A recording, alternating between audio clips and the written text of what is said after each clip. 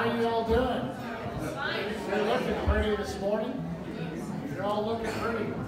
Rob, you've been plowing some of that light snow? Rob's been out there plowing the light snow. Hey Rob, tell them to come do my road, will you? They forgot. They didn't do our road either. Jefferson County. Oh, we love them. Paul Crystal. Yeah. Give me the number. I will. I'll give you this. Hallelujah. Hey, you know what? We're blessed, aren't we? You guys okay? Yeah. I'm going to start out with just a little prayer. These guys are going to get started here. You know, there's people coming in. We're having a big dinner afterwards. You all know about it? Yes. You all know about the big dinner?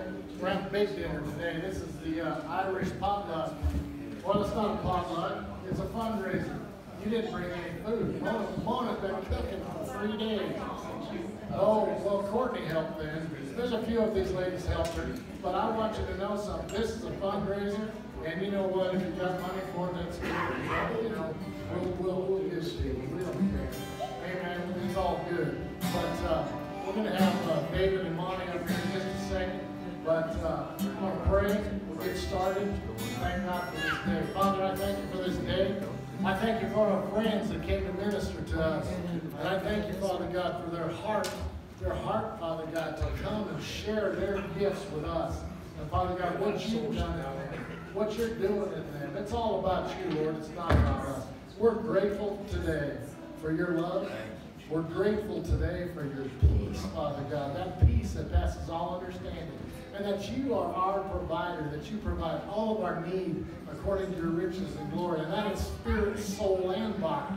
Father God, we've got everything that pertains to life and godliness. We have it. It's right here. All we got to do is open our eyes. And Father, that's what we pray today. Open the eyes of our heart, Lord. Open the eyes of our understanding, your understanding.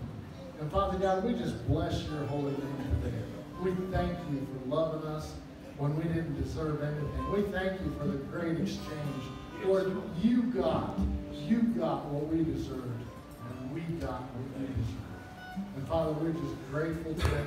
Thank you for Jesus. Thank you for the Holy Spirit.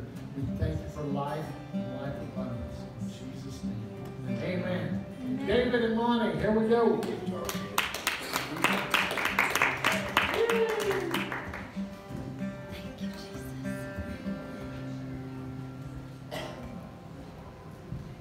All right, we'll give the Lord a great big shout of praise. Really? Hey, Brian. Really? Hey, Brian. Football people are out there like, that's the best we can give it up for Jesus, our Lord, our Redeemer. Come on, let's give the Lord a great big shout of praise.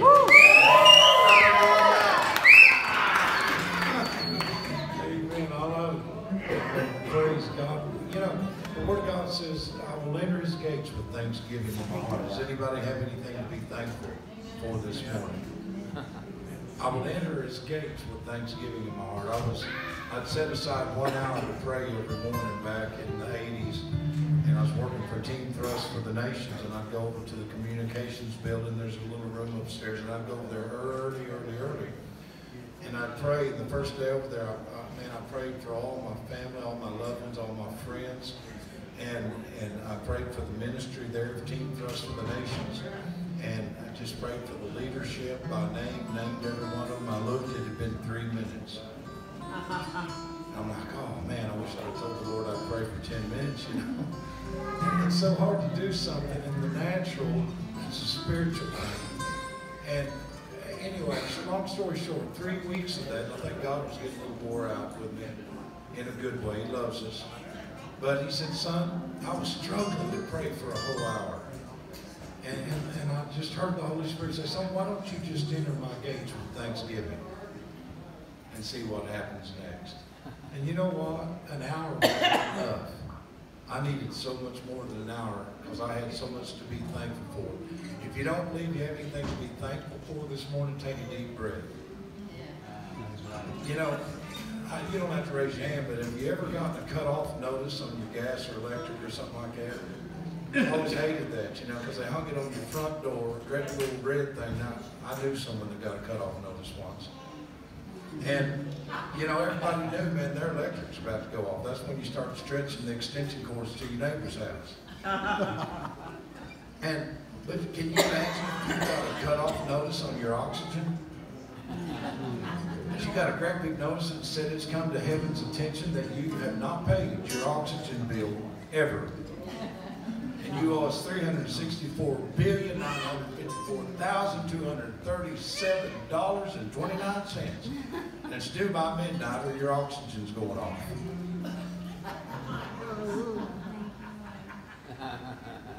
That's how thankful we should be to take a deep breath. Hallelujah. Amen. The breath of life that God breathes in us. Man, we got so much to be thankful for. Look over at your neighbor right now and say, thank you, Jesus. Thank you, Jesus. I look like I do. Thank you, Jesus. Amen. If you have a wife or a husband here, look at them and say, thank you, Lord, I didn't get stuck with what I could have got stuck with. Come on. Now let me ask again, has anybody here got something to be thankful for? Glory to God. You know, I'm so ready. I feel like we're coming to a close of the season. And I will need more. I've got about 12 more services.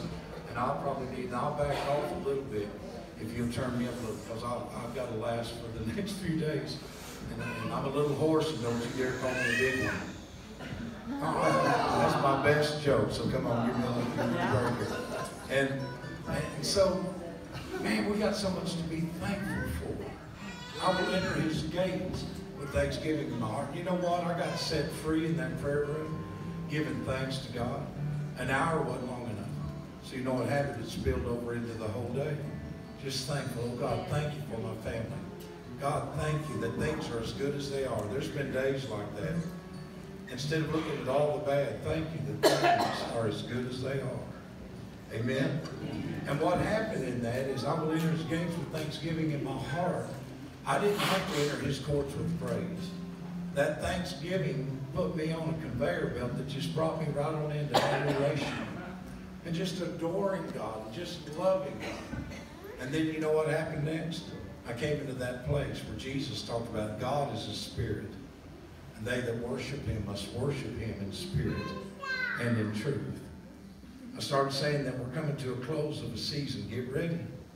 I'm so glad to be coming to the close of a season, coming into this fresh new season. Because I call this season we've been in the church lethargic. Yeah, it's true. Bless the Lord. He's been so good to me. Man, people make fun of the old timers. Oh, shut up. Shut up. Man, they walk in and say, well, the Lord's been good to me. Somebody over there go, wow! Glory to God! Hallelujah! Oh, it looks goofy, but it don't look as bad as, well, the Lord's been good to me. Everybody give the Lord a shout of praise. I almost got strength enough to make it to my next nap. We're coming to the close of lethargic Christianity. And people are going to have a shout. Psalms chapter 5 says, let all those who put their trust in thee rejoice. Thank you, Lord. Let me try it over here. Hallelujah. Let all those who put their trust in thee rejoice. Glory. Amen. Amen. You got to say something? I gotta say something because I'm on a roll, brother. I know you are. I'm gonna get right in the middle of it because we're gonna do a declaration. Oh, come on, let's do it. From the Passion Translation of Isaiah 43:19. Okay. It's a powerful word. You guys ready? Come on, stand up. I got it Stand stirred and up do for this you. with me. Yeah, come on, stand up and do this with me. It says, ready, say it with me, okay? Okay. I am doing something brand new, something unheard of. Even now it sprouts and grows and matures. Don't you perceive it? I will make a way in the wilderness and open up flowing streams in the desert. Amen? Hallelujah. Did you proclaim that? Did you declare that? That's get back on your roll now. They interrupted. No, you interrupted and the anointing's gone now. I've been around that too. You know, somebody got up and went to the bathroom. Oh, you broke it. No, God's just not that weak. And I'm going to tell you, grace is not that weak either. Amen. As you stomp your toe and holler cock-a-doodle and your name disappears out of the Lamb's Book of Life. Are you kidding? God help us. Man, I want to tell you something. God loves you. You know, God had me thinking yesterday, just pondering, just deep on the prodigal son. Now, whose son was he? The rich man. Remember the wealthy man? And he took what he thought was his portion. How many of you know that there's more to the portion? Yeah. There's stuff held in reserve for God's people. Amen. One of these days we're going to get enough sense to know we don't just get any portion and then that's gone and it's all over with. God has stuff in reserve for us that are faithful, that just keep on. What's faithful mean? Being good? Are you kidding? I can't be good. I was good for 2 weeks once. Then I left my room. Seriously, I'm not bad, but I can't be good. I can't be good enough to deserve God's Son dying on the cross for my sin. I can't be good enough to deserve heaven. And you know, so I was pondering, I was thinking about the prodigal son. And he was in the pig's pen, right? Eating with the pigs, wallowing with the pigs, covered with pig stuff.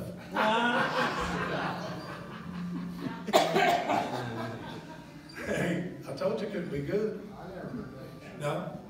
But whose son was he? He's still the son, wasn't he? He's still the son. Once a son, always a son. Once a daughter, always a daughter. Off somewhere you shouldn't be, still a daughter. Come on, off doing something you shouldn't be doing, still a son. Amen? See, whatever I am, I'm his. And he loves me with a perfect love. You know why I can say that? Because I'm persuaded. I'm not convinced by the devil that God don't love me. That's where I used to live. Because the devil, he wants to convince you that God doesn't love you because of the things you know about yourself. But that don't even matter. I'll think something stupid. I'll say something dumb. And the enemy will say, look at that. And I'll say, you can't touch this. There's no song in the world. I was a redneck boy. You probably didn't pick up on that. I was a long-haired redneck. But I've never been around nothing but the gospel jubilee and church music and a little bit of folk music in grade school. And then my dad didn't believe in television. Anybody ever meet anybody like that? He did not believe in television. I knew it was real. I saw it down the street at my friend's house. But my mama was a Southern Baptist, little Southern Baptist woman, loved God with all of her heart. But she was going to have a TV. My dad was a fire-breathing Pentecostal holiness preacher, and I don't know how we got together, don't ask me. But I figured that made me a Nazarene. That's where we'll be united, the Nazarene church. But my dad finally came around because my mama wanted a TV, so we had this great big humongous box over in the corner, and when company would come over, Dad would make her cover it with a sheet and put a vase of flowers or something on top, you know, and put the rabbit ears down behind. Anybody know what rabbit ears are in this century? And so we would go over to other people's house, and I noticed they had a great big box over in the corner. And a tablecloth or sheet or something. And some of them get fancy and put a doily. Anybody know what a doily is? And put flowers on it. And I was just a little fat boy, but I was always so curious. And I go over and look, yeah, there's rabbit ears, right? I thought, does nobody else know but me that this is what they call the one-eyed devil? Yeah. Did you know church people drive around town looking at people's roofs to see if they had the devil's tail up on the roof, an antenna? I'm serious. I was in crowds like that. They'd drive around like, yeah, look at there. There's the devil's tail. Cool. But you know what? Dad started believing in television. Yeah. I mean, Mama Rudy. He started believing in television when Ford and Wagner came on. You know, Porter Wagner wasn't all bad. He did songs like, let's see. A tongue can accuse and carry bad news. The seeds of distrust it will sow. So unless you've made no mistakes in your life, be careful of the stones that you throw. How many of you know that's a message? Yeah. Unless you've made no mistakes in your life, you better be careful of the stones you throw. That's right. A tongue can accuse and carry. So God, I didn't know it, but Dad started believing in television, and I started learning things that I didn't know I was learning. And had all kinds of Merle Haggard and George Jones and good wholesome songs like, you know, I feel tears welling up, going deep inside, like my heart's going to just break.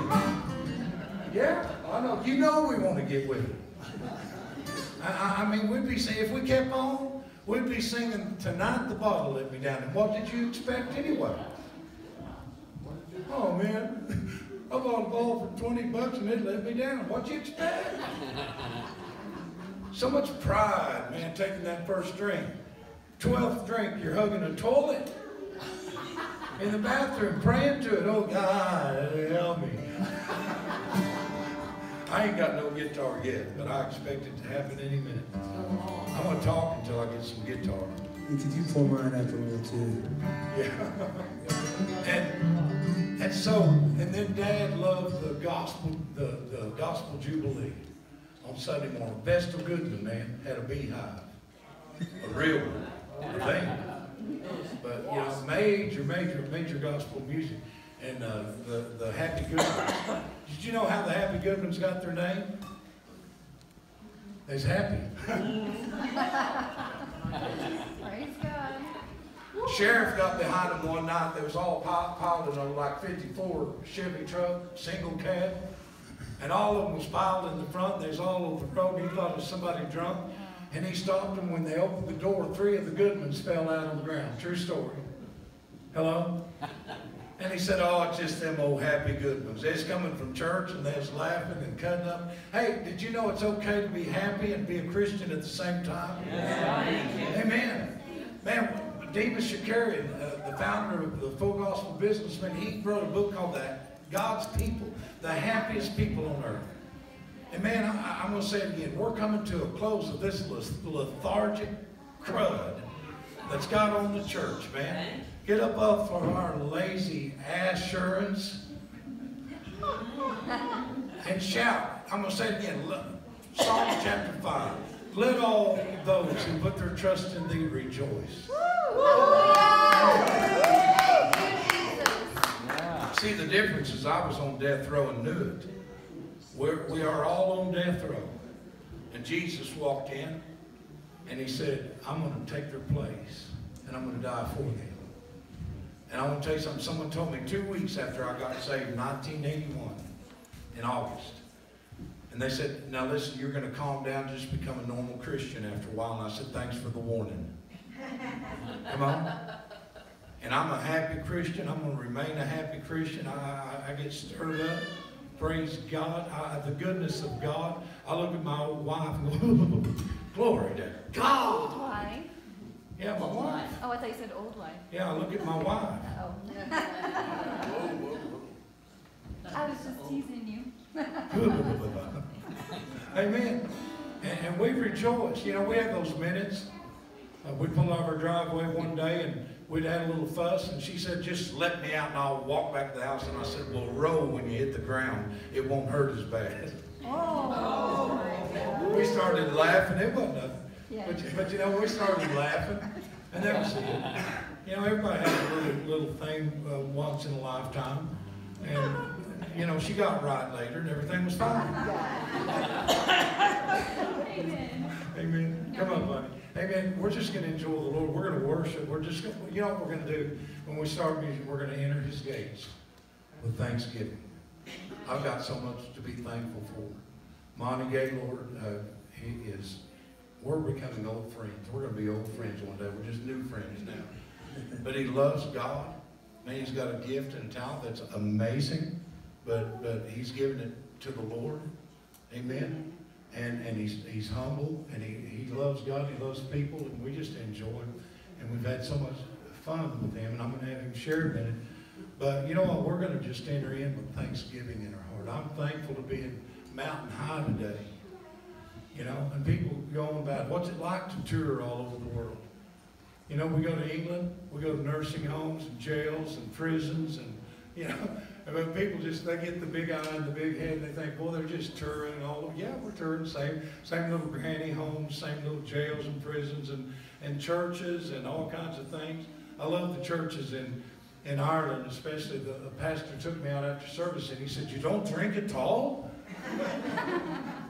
We went to the pub. You know, over there, they go out to the pub and turn back some beer and say, "Man, God's been good to me." You know, and it freaks Americans out. You know, he said, "You don't drink at all?" And I said, "No, I figured I drank enough before I got saved. I don't need it." I said, "It ain't bothering me, though. Come on." But see, I got a drink of new wine. I got a fresh drink of something. I just don't need that anymore. Amen? Amen. And God, one word to pick on anybody else. God sent not his Son into the world to condemn the world. Pause.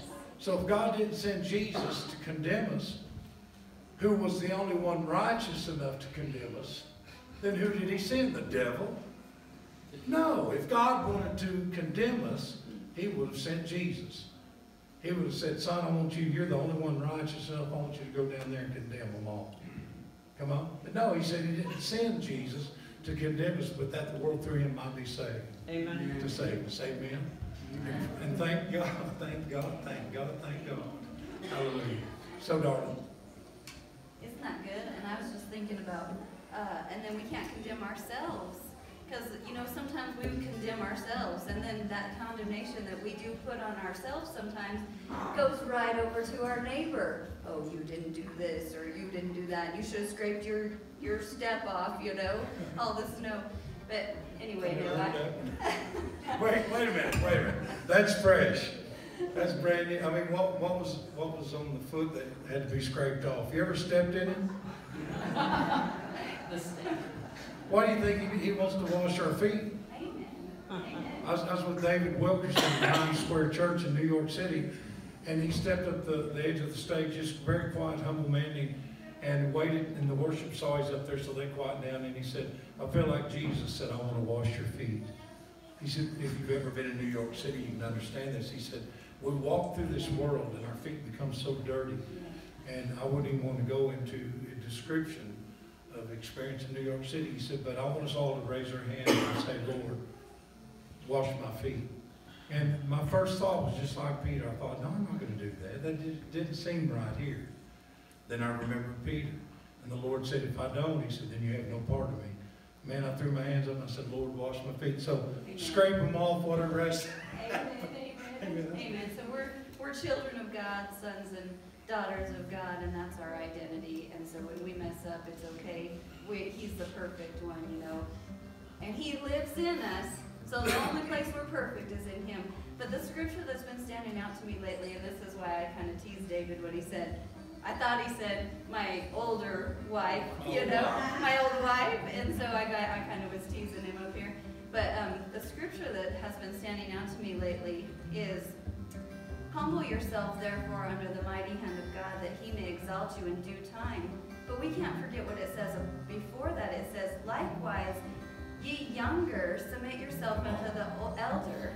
Ye all are, yea, all be..." Well, King James really gets it up. We got to work on reading this King James out loud. Try it again. "Likewise, you younger, submit yourself unto the elder. All of ye be subject one to another, and be clothed with humility, for God resisteth the proud, and giveth grace to the humble." Amen. Isn't that awesome? "Humble yourself, therefore, under the mighty hand of God, that he may exalt you in due time." And we've been talking about leading and following quite a bit. I have a dance background, and love ballroom dance, you know. It's the reason God put her with me. Can't you just see me ballroom dancing? Yeah. Yes. I got it down. I've already learned so much from her. It's like 5, 6, 7, 8. Step, step, step, step. Yeah, I mean, I'm learning. Look at me. I'll be breakdancing before you know it. Man, we got married, and I thought, God, are you sure? I was looking at her. And one day she just decided to stretch, and she pulled her leg up and touched the ceiling with her toe. And I thought, my God, Jesus. Elizabeth, I'm coming home, you know. But God loves us so much. She said, God said, I'm going to get more mature. She actually said older. And then God said that I'm going to get younger. So I thought, man, that's a word in due season. And just walking together and walking and rejoicing together and getting up and praying together. Man, men and wives love one another, pray for one another, strengthen one another, speak life to one another. Death and life are in the power of the tongue. She'll look over at me and say, oh, honey, you're so handsome. See? Yeah. And I'm like, Ed Shirley, Clifton Coulter, whoever, don't you dare pray for my wife's eyes. You leave her alone. Amen. But here's what I believe about that. Is in Ecclesiastes 3, the Word of God says He makes all things beautiful in His time. So my turn's coming. Oh. Amen. But I just thought, if you think about submit yourself under the elder, submit yourself one to another. But we all have somebody that we're older than, and we used to have that moral and that way of thinking in the United States that we respected our elders and we took care of our elders, but we didn't just take care of them. We listened to them to get things from them. And so even if you're a little kid, there's somebody you're older than, and so we just have to teach that to each other and draw on that, because we have somebody that's looking up to us and that's going to follow our example. And that's what goes on my heart.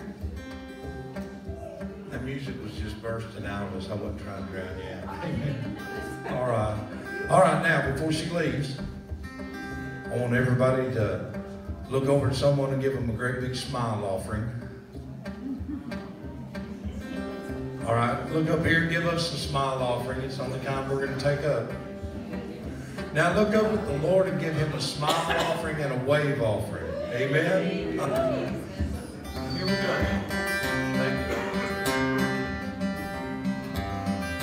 I will enter His gates with thanksgiving in my heart. I will enter His courts with praise. I will say, this is the day that the Lord hath made. I will rejoice, for He hath made me. If I can have some more microphone there. Right. Can I have a little more microphone? Praise the Lord. Yeah, a little more gift if I can. I will enter His gates with thanksgiving in my heart. I will enter His courts with praise. I will say, this is the day that the Lord hath made. I will rejoice, for He hath made me. We'll sing it now. Well, He hath made me glad. He hath made me glad. I will rejoice, for He hath made me glad. He hath made me glad. He hath made me glad. I will rejoice, for He hath made me glad. Take it one time.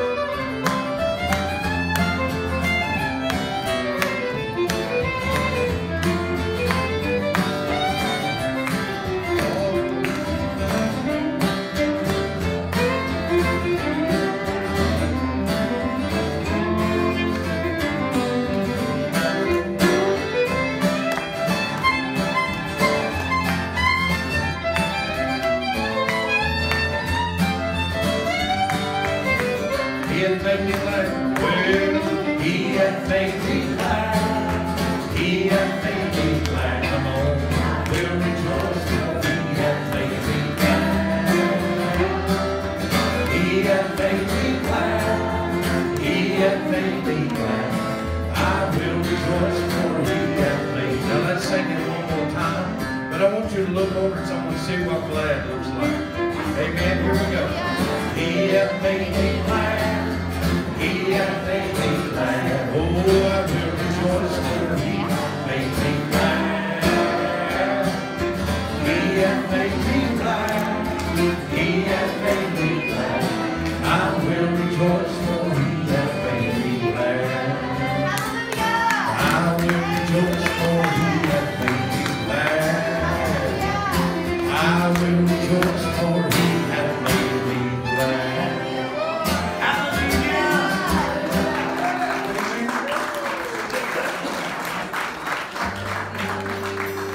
Thank you. You know the Word of God says in Psalms 134, lift up your hands in the sanctuary and bless the Lord. How many of you like being blessed? How many of you feel like you've ever been blessed? I'm not sure sometimes. But I love being blessed. I love when the blessing of the Lord, just I can feel it like a warm oil. Like He's the original hot oil treatment. I mean, you know, and I love the blessing of the Lord. The Word says, the blessing of the Lord maketh rich. Yes. Somebody ought to shout. Yes. Jesus. But listen to this, the blessing of the Lord maketh rich and addeth no sorrow with it. No sorrow. And but did you know that the reason you like being blessed and we like that is because we're made in the image and the likeness of God.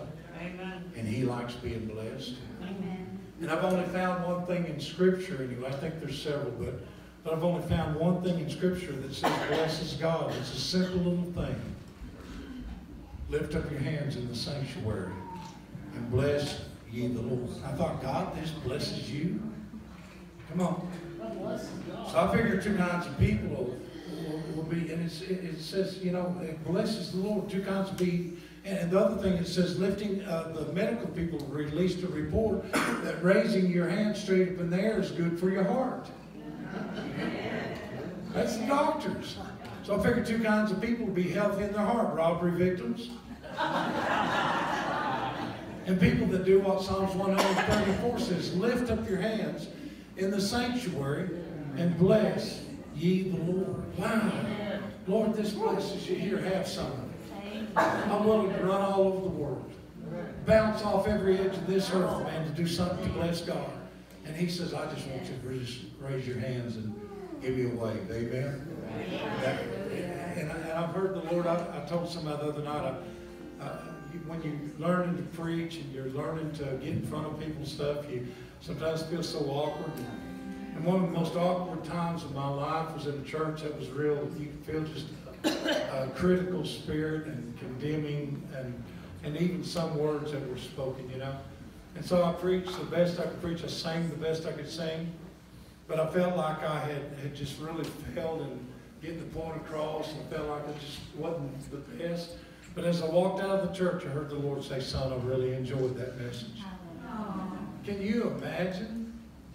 And who cares what anybody else thinks? He said, I really enjoyed the service tonight. And He blessed me, and He loved me, and He said, that was good.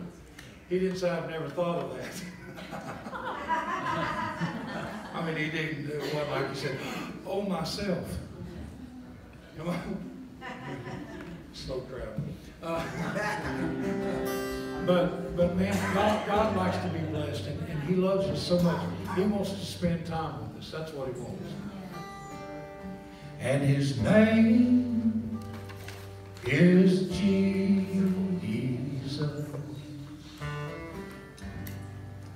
His name is Jesus.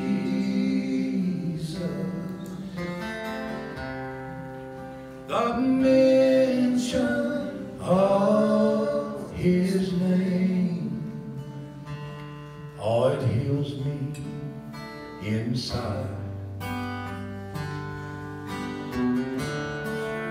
Oh, how I love Him. There is none above Him. The name of Jesus is above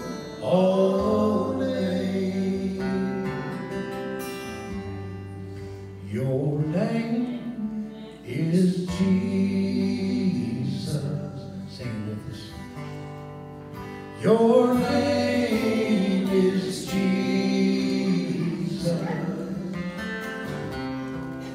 The mention of your name, oh, it thrills me inside. Thank you, Jesus. Oh, how I love you. There is none above you. The name of Jesus is above all names. Sing it with us one time. Your name is Jesus.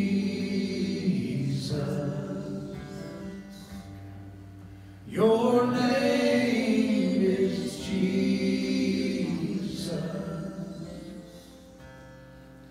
The mention of your name, oh, it heals me inside. Thank you, Lord. Oh, how I love you. There is none above you. The name of Jesus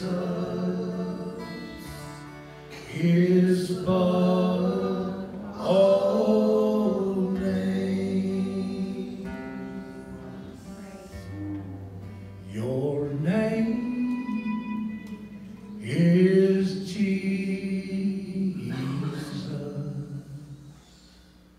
Thank you. There's just something about that name.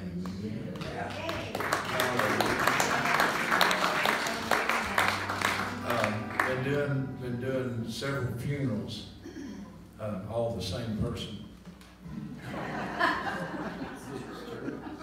Some people are just bigger than life, and my friend was a big man, and so they asked me to do the funeral. Our dear friend Steve McElgay over in Arkansas. So we went and did the funeral, and then he knew so many people, so many places, that they did a memorial in Decatur, Illinois. So I went and did the memorial, ministered there and did music and ministered for that. Then they went to Tulsa or Broken Arrow and did another memorial. So it was about a 3-month deal. And I told my wife, I said, listen, I said, when I die, bury me. Don't take me on the road. I've been on the road all my life. Roar out. But I'd written this song because I'd been doing a whole bunch of funerals where I was at for this season. And I didn't like, they sang happy songs, real sad. And I understand losing somebody, how heartbreaking and all that. But we need to, right now on this side, adjust some things. And Paul said, we do not sorrow as those that have no hope. That's right. Now, did he say we do not sorrow? No. But he said we don't sorrow as those that have no hope. You know, I do sometimes leaving Mountain High, and I say it right here because this is where I'm at, but there are 100 other places I can say, I sorrow and leave. Yeah. Used to be because Pastor Ed took me out and bought me a steak. We had to bring our own chicken noodle soup this time. And we're still glad. Amen? We're still glad. And I'm joking, of course, but we do it. I laugh more with this pastor than any pastor or minister. And I don't know why, because we don't say nothing really funny. I think we just look at each other. Look at that. No, I love you, pastors. And so there's sorrow in that. And you know, we got a message about a friend that we heard that he was in the hospital. It turned out he wasn't. But my immediate thought is, God, watch over my friend. Yeah. You know, why? Because I want to see him again on this side. Yeah. But we don't sorrow as those that have no hope. Because just a little while, just a little while, and he that shall come and will not tarry. Just a little while, one of us will draw our last breath and take our first one in heaven. Amen. Just a little while, and so it's going to happen. You know, but I want to tell you some things I've learned. If you'll eat kale, if you will eat really good organic vegetables, if you will take CoQ10 and then your saw palmetto, if you will take a really good, what's the bio, that stuff you made me take? If you will drink green milk, wait a minute, I'm talking to you. Probiotics. Fish oil. If you will, fish oil. Yeah. Amen. Don't forget the fish oil. And even if it does have mercury in it. And if you will drink green magma, don't get the stuff that tastes really bad, get the stuff that tastes really, really bad. The worse it tastes. But if you'll do that and exercise at least an hour in the morning, walk 5 miles and exercise in the evening, you're still going to die.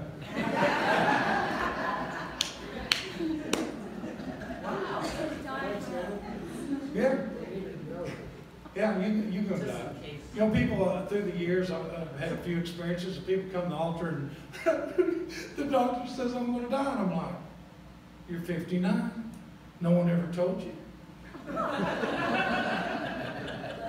If you're one of those, I'm sorry, I'm not trying to be gloom and doom. You can die. Oh man, I was feeling good about all that Enter's Gate stuff, but now, you know, and so get over it. Best thing to do, someone brought a girl to me, because I'm not a counselor, but they brought their daughter to me and said, she's talking about suicide. And I said, okay. And then, would you talk to her? I said, sure. I said, I want y'all to stay. I said, so you've been thinking about suicide? And she said, I said, about killing yourself? She said, yeah. I said, well, go ahead and get it over with. The parents were like, you know, well, you brought her to me. It's not my fault. It's kind of like today, you knew it was going to be weird when we walked up here.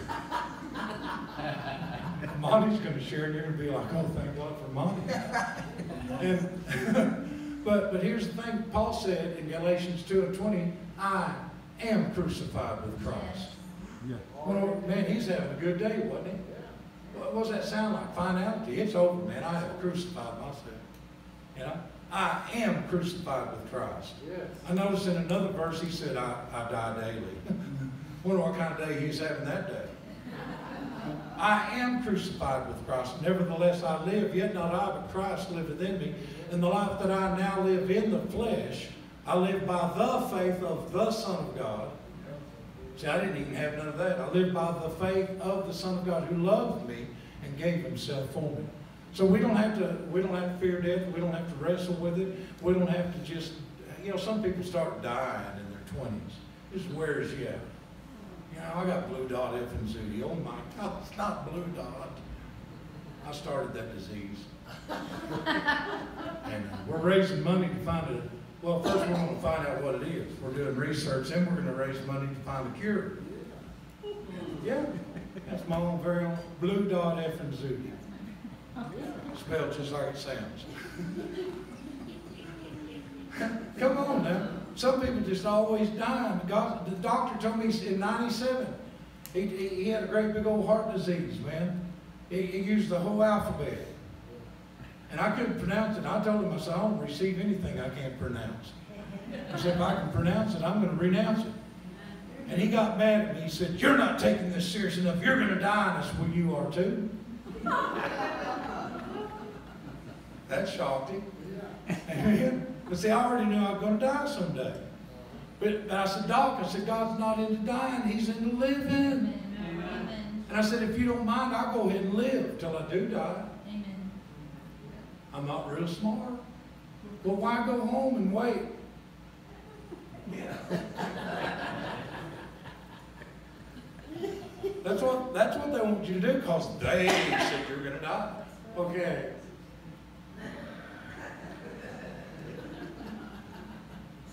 Hey, I've been around a little bit. My good friend Larry Johnson, they told him you got 2 days. 2 days to live. Remember Larry? Yeah. I was on my way to the hospital and the Lord reminded me of Hezekiah. And I got there, all the family was gathered, and they just got Larry up on the edge of the bed and had the most horrible, sad look on his face. You know?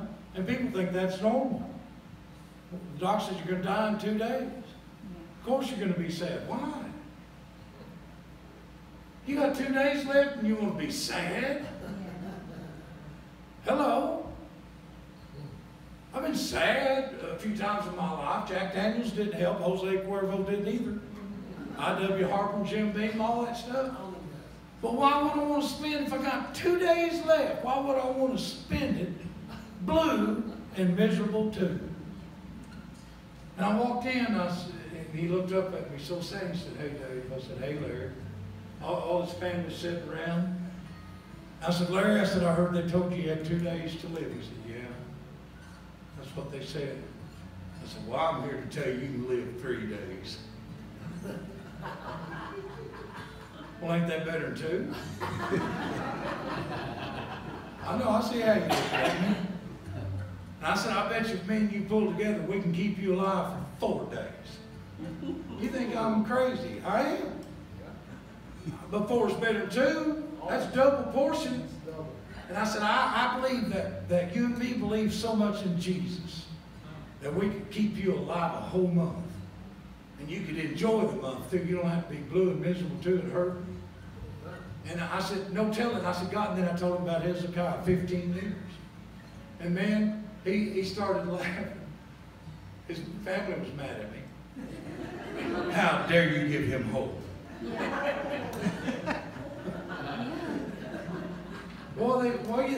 I mean, what's the right thing? Well, we're going to start punching him and say, "Why wait 2 days? Going home." You know? You know what? He lived 90-some days. You know what he did with that 90 days? He laid hands on his 4 sons. He pulled them together and said, "I want to share some things with you, Dad's learned. I didn't know early because I didn't know Jesus. Come on. I know I wasn't the greatest dad. I was a good dad, but I wasn't the greatest." He said, "I was rough." And he said, "But I want to tell you it's because I love you. And I love you now. And I want you to have the Father's blessing." And he laid hands on his 4 sons, on his grandchildren. He had 90 days of heaven on earth. Come on. And then he went home with a shout. Come on. Yes. So, you know, Doc, if you don't mind, I'll just go ahead and live until I do die. Amen. You know what? I don't have to make an appointment. Oh, gosh, I got to die at 2:30, man. I don't have to get a ride. Can someone take me for a ride to death? You know, I don't have to catch a bus. See, but the devil wants us to think about those. They'll think, "Well, what's this?" Philippians 4:8. Whatsoever things are true. Whatsoever things are honest. Whatsoever things are just. Whatsoever things are pure. Whatsoever things are lovely. Whatsoever things are of a good report. If there be any virtue, and if there be any praise, think on these things. You know? And the enemy wants to pull all your thoughts over into failure, into death, into sickness. As a man thinketh in his heart, so is he. You know what? I think I'm healed. Amen. I think it. I believe it, but I think it. I don't imagine myself. Once in a while, I imagine myself laying in the coffin and giving a little funny grin. I bought a coffin. Someone said, "Why'd you buy that coffin?" I said, "I got a good deal on it because it's used." Yeah, y'all are my pallbearers. Yeah, were y'all the pallbearers? I had these guys that are men's advance bring the coffin in. And we had a funeral. Amen. And rejoice. So it's all backwards. It's all messed up. It's right side up. And you're thinking, "Man, this guy, man, how much longer?" But in a moment, in the twinkling of an eye, you will live through this service with Brother Dave Hinton, Monty Gaylord, and live to tell someone else about it. Man, I was in the weirdest service this morning. You know, but something touched me. Because I want to tell you something, we're not supposed to be full of fear. Fear has torment. And I know, just the kind that we have, that there's someone here being tormented with fear. But listen to this. Perfect love casteth out all fear. And fear has no more power over you and me. Fear has no more grip on me. Amen? Fear not. Faith answered, no one was there. Hello? You need that down in your spirit. Fear not. Oh, you're going to fail. Your company's going under. You're going to get laid off. All that. Praise God. Praise God. Who wants to sell themselves to that job anyway the rest of their life? Man, if you ever get fired, shake their hand, hug their neck, say, God bless you. Thank you. They'll hire you back in 10 minutes. Double your pay, give you better benefits. Because they want to figure you out, amen. Amen. Okay, so I'm going to do my funeral song. I'm writing a whole funeral album. And I'll give you a little taste of one. It goes, when I die, you can put me in a box, bury my bones wherever you please. You can cry and moan, but it ain't gonna bother me. 'Cause I'll be a long time gone to a bright and happy home, celebrating and singing and dancing around my heavenly Father's throne. Amen? Amen. So you can cry and moan and all that. If I go before Ed, he's preaching my funeral and he's saying, hey, he wouldn't want that. Stop, stop, laugh or leave. Amen. And so this is my funeral song, but Steve kind of took it when he died because I've been singing it his stuff.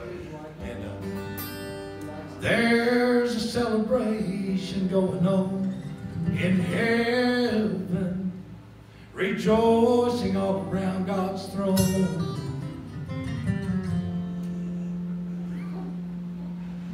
Our brother's overcome this old world and all its strife. His name's written down in the Lamb's book of life, and he wouldn't come back to this world for all the wealth it holds, and he'd tell each one of us if he could. Don't you weep and mourn for me, and don't hurt because I'm gone. Break out your dancing shoes, party's on. There's a party in heaven, rejoicing all around God's throne. Our brothers overcome this old world and all its strife. His name's written down in the Lamb's book of life. He wouldn't come back to this world for all the wealth it holds. He'd tell each one of us if he could. Don't weep and mourn for me, don't hurt because I'm gone.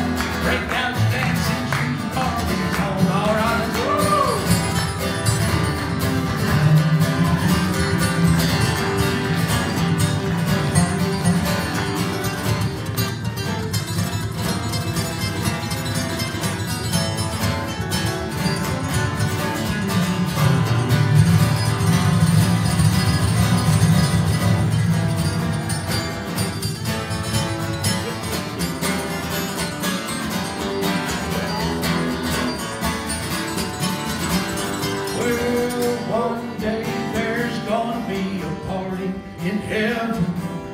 Rejoicing all around God's throne. When I finally overcome this old world and all its strife, 'cause my name's written down in the Lamb's book of life, and I won't come back to this world for all the wealth it holds. I'm telling all of you because I should. Don't weep more for me, don't hurt because I'm gone. Break out your dancing shoes and party, fiddle around.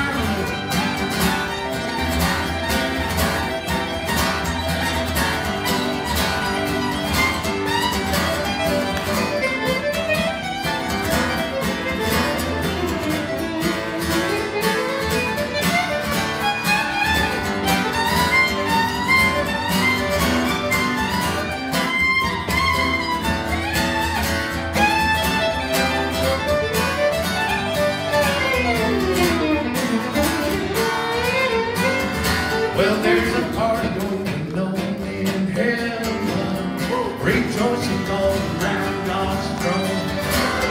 Our brothers overcome this old world and all its strife. His name's written down in the Lamb's book of life. He wouldn't come back to this world for all the wealth it holds. He'd tell each one of us if he could. Don't weep and mourn for me, don't hurt because I'm gone. Break out your dancing shoes and parties on. Break out your dancing shoes and parties on. Break out your dancing shoes, parties on.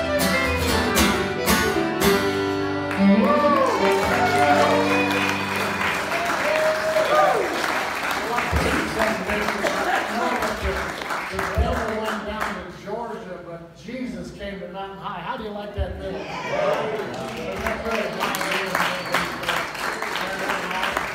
You guys are awesome. Thank you guys. Man, if that don't light your fire, your wood is wet. Amen.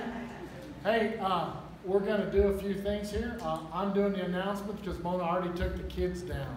They couldn't wait. Okay, right after this, we're going to have our Irish dinner. Right after this. Are you coming? Yes. Everybody coming? Wait up. Come on. Yeah, wait up. You guys come? Absolutely. You come? We eat Irish food? Absolutely. Look at David wore green and so did I. You see it? Mark Emerson's colorblind and he told me I had green on. So I believed him. But I do, watch.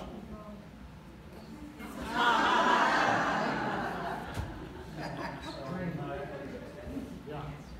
Okay, Irish dinner. It's going to be awesome. Price is $10. This is for adults. For kids, it's $90. No. For adults. All the money goes for the Kenya orphanage. All right? And these kids are awesome. And guys, we got kids in school. All this money is going to go to help with their school, to help with their college. We've got 4 of them in college. Orphans in Africa don't go to college unless they go to our orphanage. Yep, They're going. Amen. These kids are learning about Jesus. They go. Some of them are going to Bill Colell's Bible school there. I mean, awesome stuff going on. Incredible. Then on Resurrection morning, amen, Easter, April 21st at 8 a.m., we're going to have our resurrection breakfast. Amen? Amen. Mona usually does this, so I'm trying to act like her. Am I doing okay? Oh, yeah, I got this one. The flowers. Mona drew this herself. I didn't do it. And there's no partiality here, but Mindy, you get the flowers.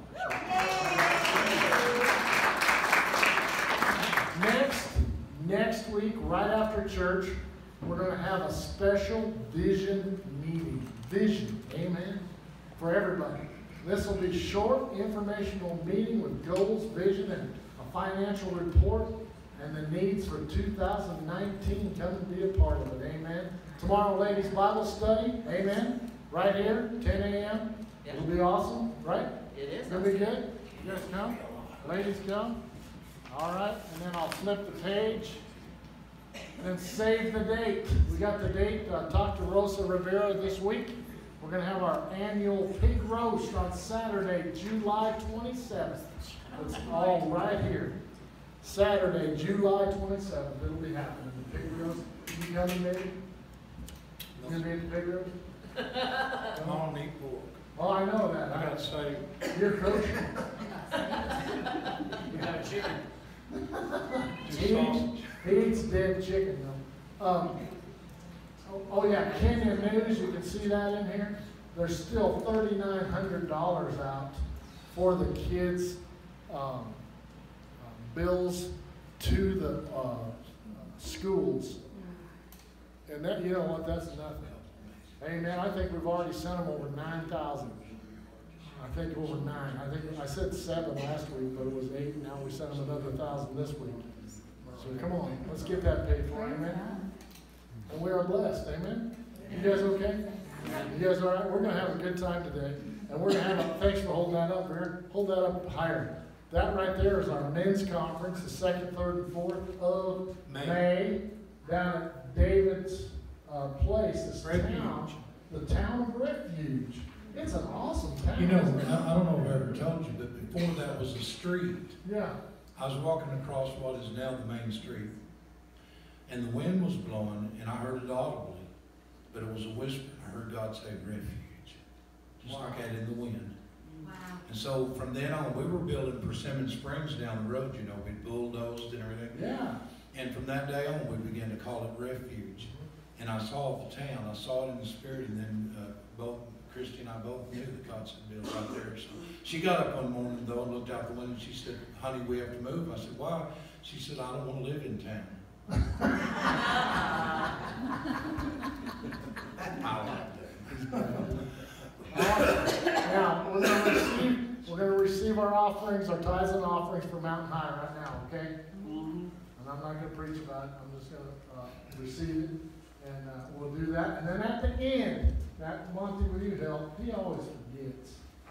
He's got to give me a little time just to receive the Are y'all offering. usually done at like 11? Well, just to receive the offering for you two. Yeah, well, you can go a little over today, all right? Just 11:10? You're special. I'm special Ed, you're special David. Amen. So you can go overtime. Is there going to take overtime a little bit today? Everything will be out there at 11 today, all right? I know we're always right on time, right? Yeah, sure we are. But I'll tell you what, man.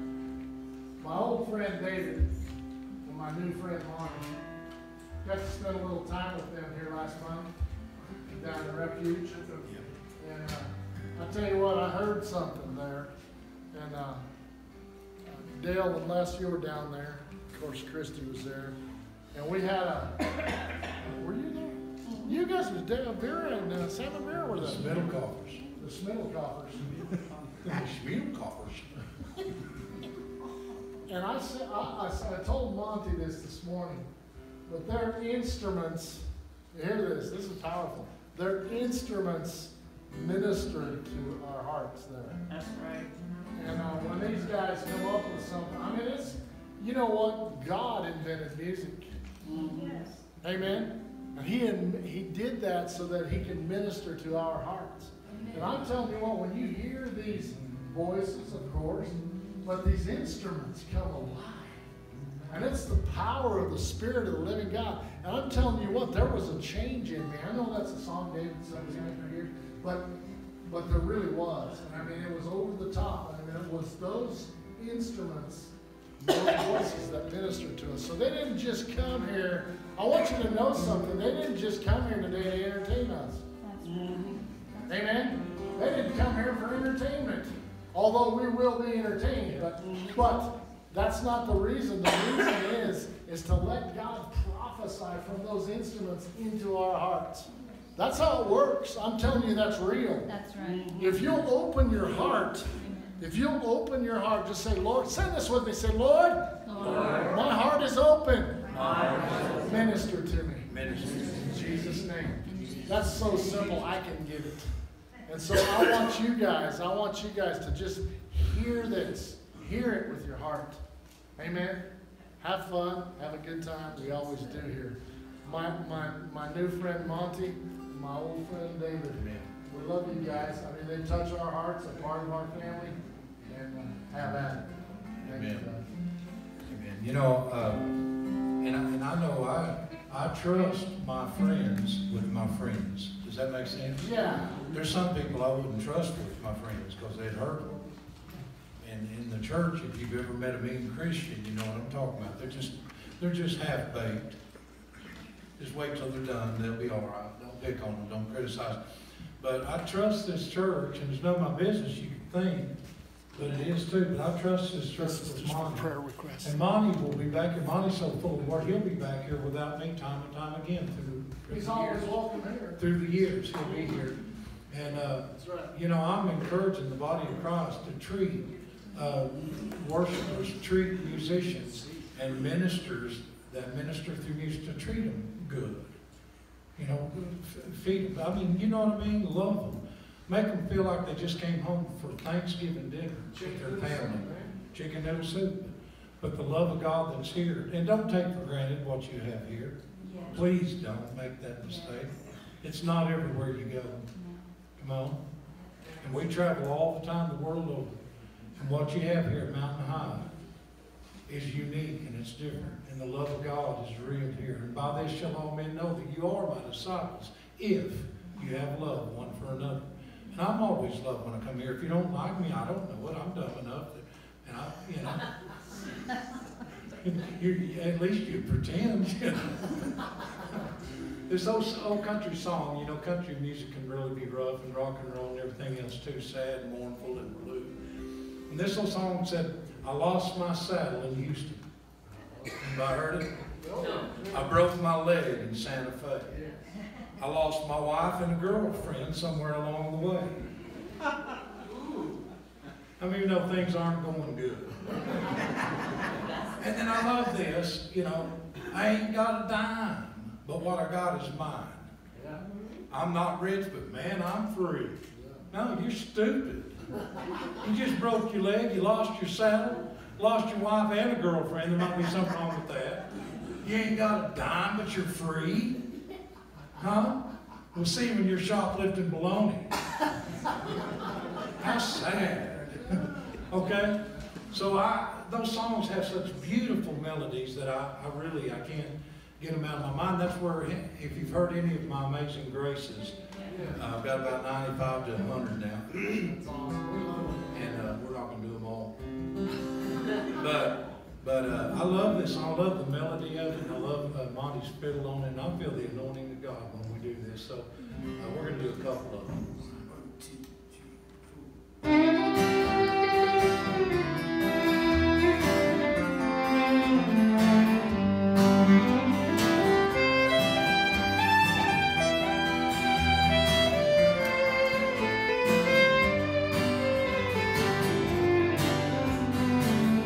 Amarillo by morning,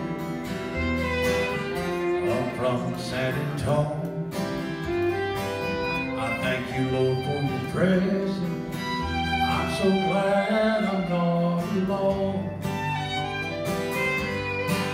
You gave your life for me on that old rugged tree, made my life a heart brand new. Amarillo by morning, I'll be glorifying you.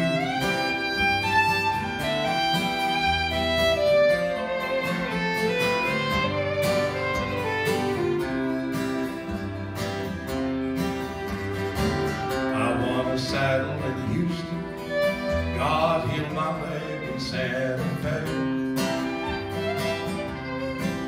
I'm so sorry. I was enjoying this fiddle so much, I just... Y'all known me too many years, you know, I always had to play by myself, and I had this little thing inside that God heard. You remember that when you think it in your heart, God hears it. And I had this thing, God, I don't guess I'll ever hear harmony or hear the instruments, but I said, I'm okay, I'll sing by myself for the rest of my life. And so I drifted away, Monty, I'm sorry. I'm so sorry. So we'll start back at the heel leg part somewhere there. Just play that lick again.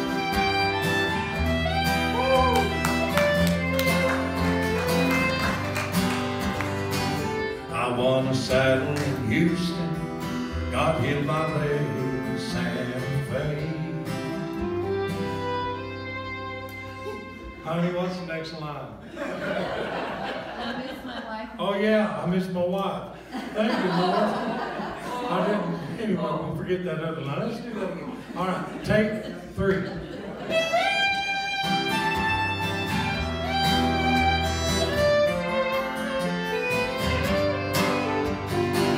I won a saddle in Houston, God healed my leg in Santa Fe. I miss my wife and my family whenever I'm away. But when that sun is high in the Texas sky, I'll be preaching at the county fair. Amarillo by morning, Jesus Christ and I'll be there.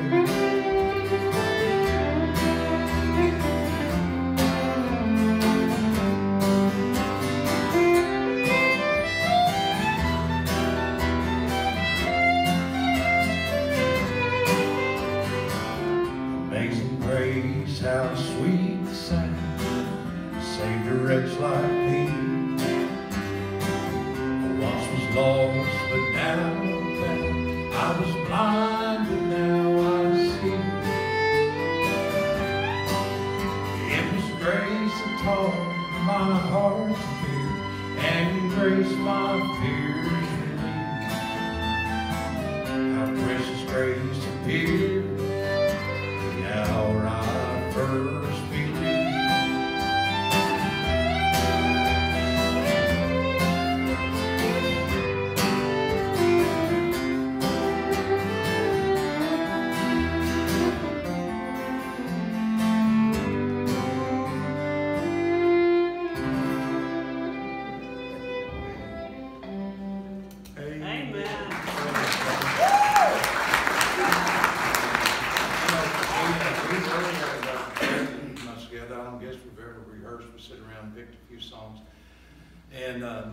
But you know what? I wrote a song once. It just said, every second, every minute, every hour, every day, every week, and every month, if I'd only known the love of God, known the grace of God, I would have served Him every day of my life. But I'm not going to live in sorrow for the days that have gone by. I'm just going to serve you, Lord, for the rest of my life. Man, once you know how awesome it is to live for God, and how awesome it is that He loves us and lives for us, amen. And I always love this song, and I may mess it up too, but I'm going to enjoy it. And you want to do the guitar on this song? Yeah. But I would get these songs in my mind going down the road, or if I was roofing or renovating, all these old songs would come back to me. And I'd find myself ever singing or thinking about it. And I thought, man, I don't want to think that, you know. Cast that old thought down. So finally I just had to start changing them all into Amazing Grace. And then my kids traveled with me everywhere. They heard the same testimony every time I shared it. Sometimes they'd hear the same message. The old preacher said, I never preach the same message twice. And I'm like, you must not have a very good message. Now I'll wear it out. God gives me a message, I'll wear it out. And I preach it 1,000 times in a row. We get something fresh and new every time. Another thing the old timers would say is, I never preach another man's message. Shoot, you're stupid, man. I mean, plagiarism is my thing. And besides that, who do they think Matthew, Mark, Luke, and John is? Yeah. Paul. So, shoot, yeah. I just heard Andrew Wong preach, and I thought, man, I'll perfect that, and it'll be real good. Amen. It's all right. Andrew preaches me all the time. I preach him all the time, man. But he does a better job, maybe. But I do my part. Praise God. But I always love these songs, and I just hate to leave them out in the world like Puff the Magic Dragon. You know, I thought I just don't want to leave that out there, so I would just began to sing Amazing Grace to it. I always loved country roads. I was in a cell. I was 13 years old, and I was locked in a mental hospital in a little cement hole because they turned it into a boys' home. They take all your clothes away and push you in this little cement hole, solitary confinement. And I'll never forget, I laid in there one day, and there's a radio way down the hall. This is back in the early 70s. And I heard Country Roads for the first time in my life. So regardless of who likes or doesn't like it, I heard that. My heart was already beginning to harden, and I didn't like to cry. And my mother had only been dead for about a year. Now here I am in solitary confinement in this old institution. And I hear Country Roads, Take Me Home. And so one day that song came up in my mind, I just began to sing. Blessed Lord, take me home to the place I belong, up in heaven, there with Jesus, take me home, blessed Lord. Amen, that works. The same way with Puff, you know, and all those. And so we have those. We have the CD that we recorded when Pastor Ed came down. You mind me calling you Pastor? It's better than no, Wilbur. and Dale, and because it was our very first attempt at a live recording, and a lot of things technology-wise didn't go right. We had a storm that night to do, but it was awesome. And the presence of God was so real. It wasn't nothing like I had imagined or wanted. But you know what? You step out and you do things by faith. And the next one will be different. It won't be better because the presence of God was all over this product. And so that new CD's back there. It has 3 CDs in it. And it's just simply called Amazing Grace. It has 27 versions of Amazing Grace. Sweet Home Alabama, Amarillo by Morning, Went to a Garden Party, except we wrote it, went to a backyard barbecue. Reminisce with my old friends, all that. So there's a lot of great, and then the songs that we did in the concert, and it's an awesome CD. Then we have 3 short messages of foundation grace. And I tell you, grace sets you free to live. It sets you free. When you get a glimpse of grace, the devil will never be able to convince you God doesn't love you. And here's why. Because God persuades you that He does. And once you're persuaded, no one can talk you out of it. Anyway, we're going to try to do Mama Try.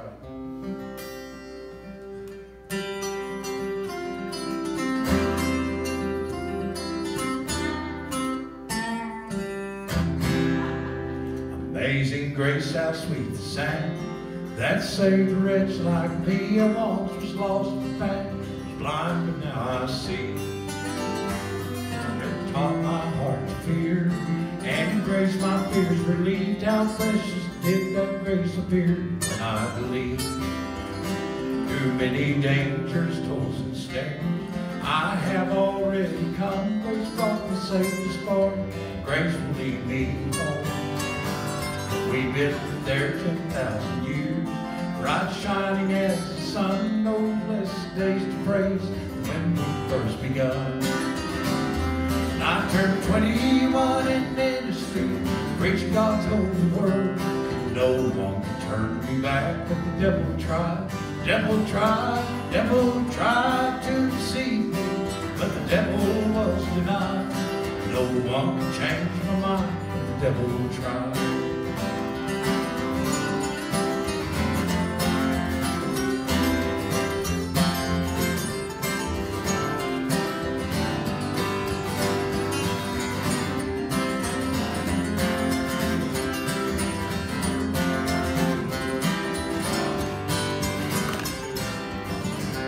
First thing I remember knowing was a warm fire glow, and Mama with her Bible in her hand, teaching us amazing grace, how to pray and seek God's face, and how to trust the Lord to make a stand. My precious daddy heard the call to preach the gospel to all who'd sit and listen to the word of God. He stayed faithful to the way, the truth and the life. Passed that man alone to me before he died. And I turned 21 in ministry, preached God's holy word. No one turned me back, but the devil tried. Devil tried to deceive me, but the devil was denied. No one changed my mind, but the devil tried. I turned 21 in ministry, preached God's holy word. No one can turn me back, but the devil tried. Devil tried to deceive me, but the devil was denied. Turn me back, but the devil tried. No one can change my mind, but the devil tried.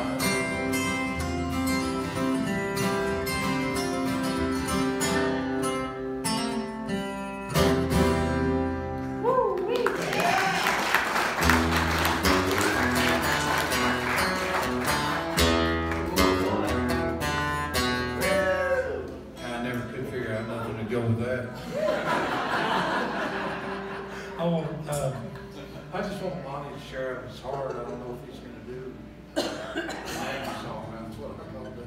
Whatever's on your heart. And Manny's just loaded. I mean, not just with the gifts and the talent. And you know, God will give you a gift. If you don't ever develop it, it's just going to lay there. And some people certainly develop quicker and better. And but I have people come up to me all the time and say, "Oh man, I always wanted to play the guitar." And I always say, "What kind do you have?" Yeah. And they look at me, "Oh, well, I don't have one." I said, "You really want to play, don't you?" Come on.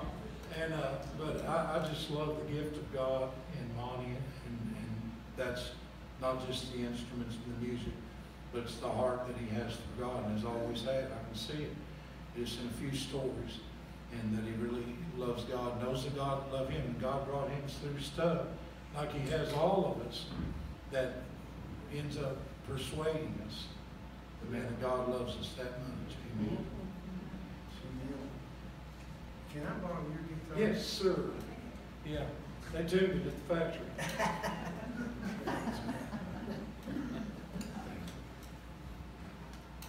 Well, it's a great honor to be here, David. Man, it's just been a wonderful, wonderful experience. We went to the men's retreat over there, and Andrew Womack, or Womack, however you say his last name anyway. It was just incredible. It started a lot of things up in me that's been there for a lot of years, and lightened a lot of things that I didn't even know.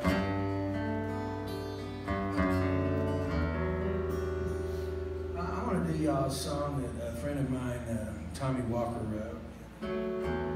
Let's see if I can. Yeah, I got it.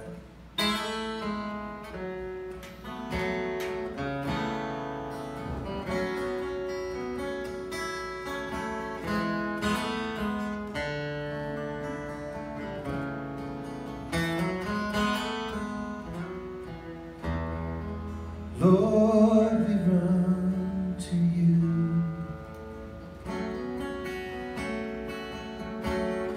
No one else will do.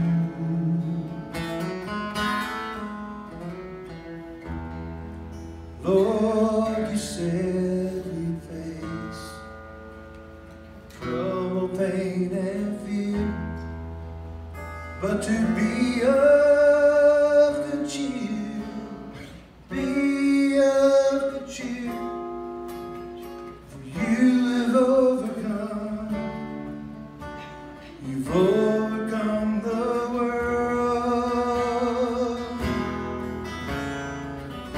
I lift my eyes up to the mountain. Where does my help come from? It comes from you, Lord. You are the maker of earth and heaven. There is nothing that's too hard for you.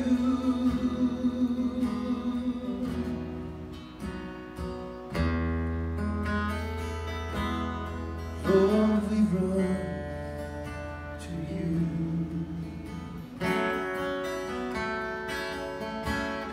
No one else will do.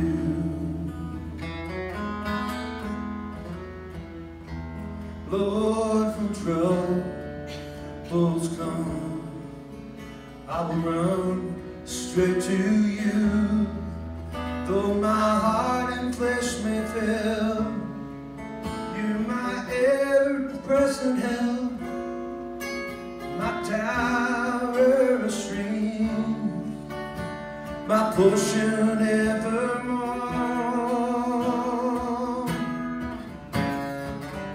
You are the maker to this mountain. Where does my help come from? It comes from you, Lord. You are the maker of earth and heaven,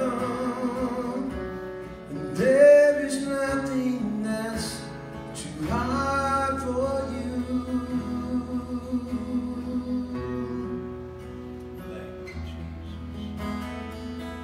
There is nothing impossible. I can do all things through Christ. It strengthens me. So Lord, we run to you.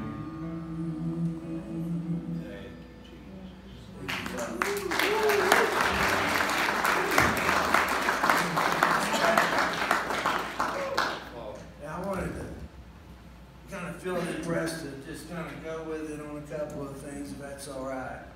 It's all right. Hey, we're loving it to me. I kind of gave a short testimony of my version of my testimony over at Andrews. In 2015, I got kicked in the head by a horse. And I guess I have a hard head. I'm still alive, but it's only by the grace of God. Went out to feed and reached down to get a bale of hay, and while my head was bent down, it's like somebody took a sledgehammer and it connected right there. And anyway, it messed me up really bad for 2 years. And it's just way too much stuff to go into, I'll just tell you, like, I lost all of my feelings. Spock had nothing on me. I mean, I couldn't function because I couldn't feel anything. You know, God created a thing in our brain that lets us be able to even sense the Holy Spirit by feelings, you know. When people tell you there's love isn't a feeling, well, they haven't ever been without feelings. I mean, you wouldn't know when the Holy Spirit's talking to you if God hadn't created this thing in your brain that you could sense. Does that make sense? Because we live in a body. Well, our spirit definitely is a spirit too, you know. We're spirit, soul, and body. But the thing is, without this, you can't feel it and you can't operate right in this body here. And so I was a mess. And the devil lied to me and said, well, you lost your salvation. And because, I mean, if you can't feel anything, I couldn't feel love, joy, peace, any of the fruits of the Spirit were gone. And so I was just a mess. The only thing I could feel was fear, paranoia, schizophrenia. I mean, all the fruits of the devil. Does that make sense? And the church, bless their heart, they didn't know what to do with me. They ran. He's got evil spirits. Stay away. Because they might jump off on you. Well, it was an injury, you know.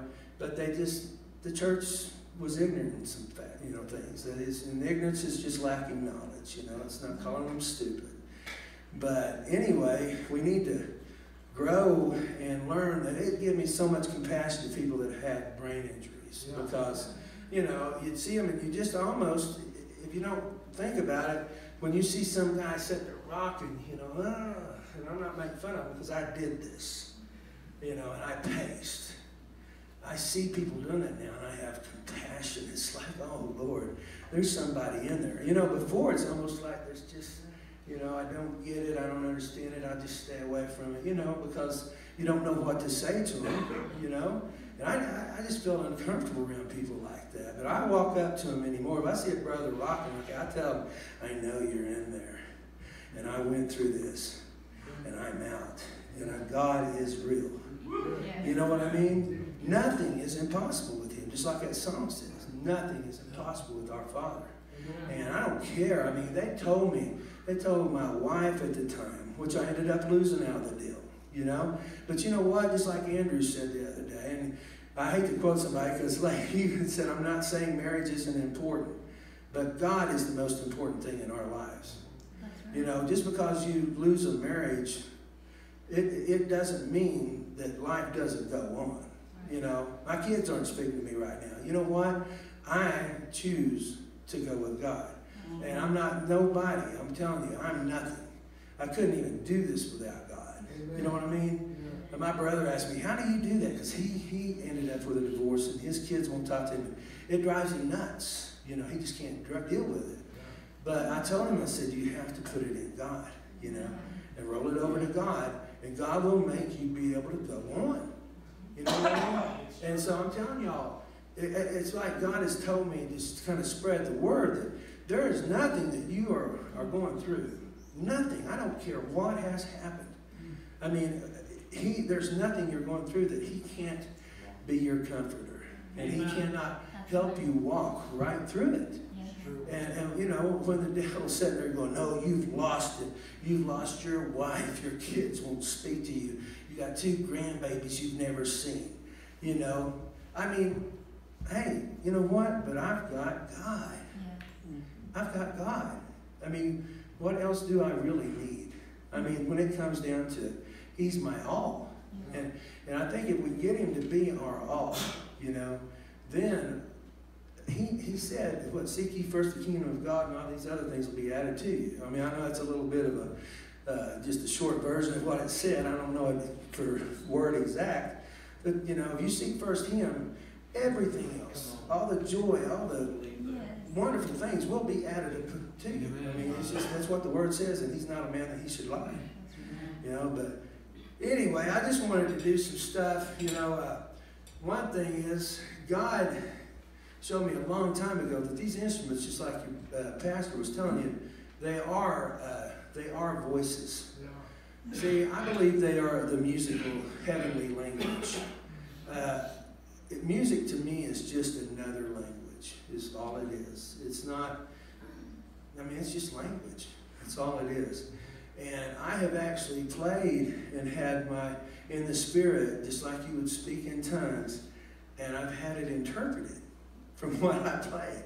I mean, it was just really cool. You know what I mean? And so this church, this Spirit-filled church, I'm not saying I couldn't tell. Yeah.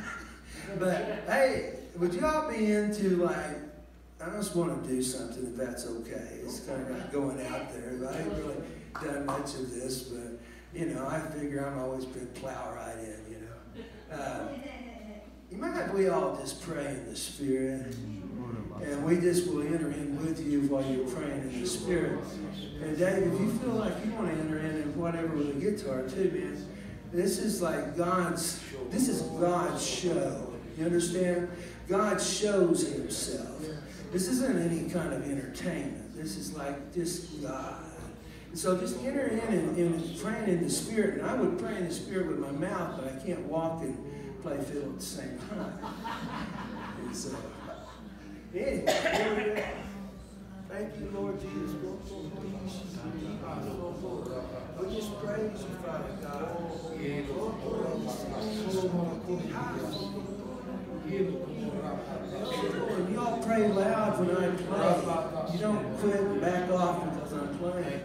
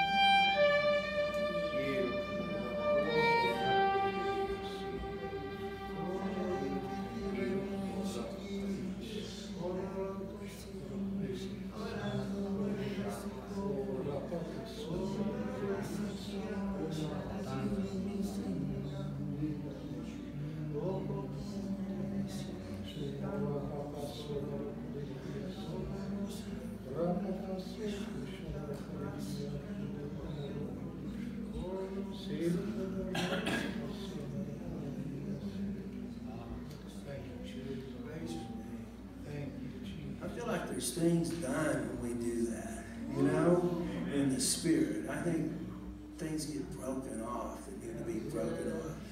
You know, the anointing breaks the yoke of bondage, you know, in every area. It's like Andrew said, we need to do more praying in the Spirit, you know. I do.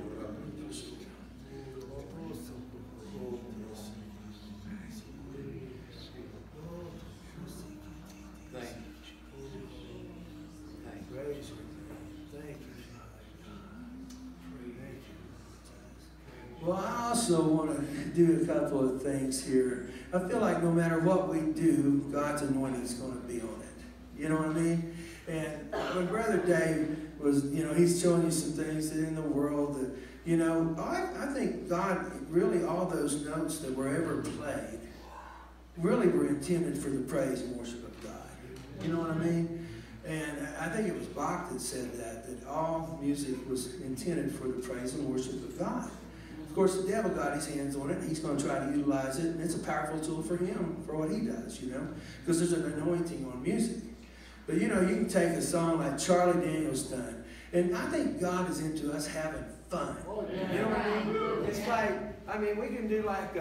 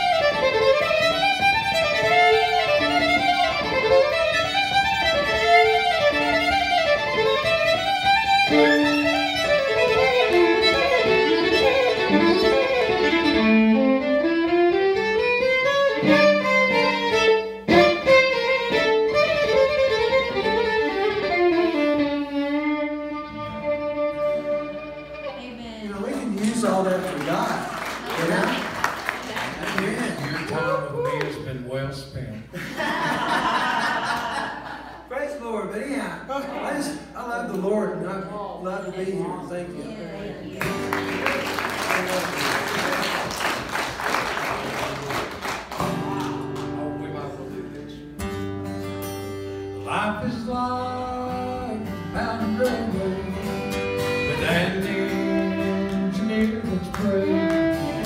We must pay to run successful from the cradle to the grave.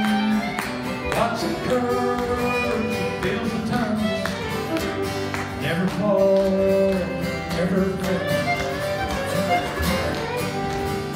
Keep your hand on the throne and your eye on the rail. Blessed Savior, thou wilt guide us till we reach that blessed shore, where the angels will join us in thy praise forevermore. Well, I feel like traveling on.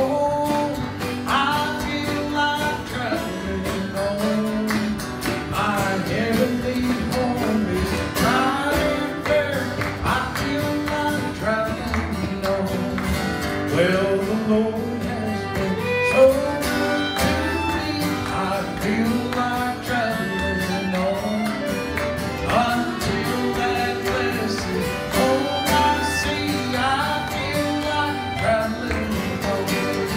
Oh yes, I feel like traveling, traveling on. I feel like traveling on. My heavenly home is right.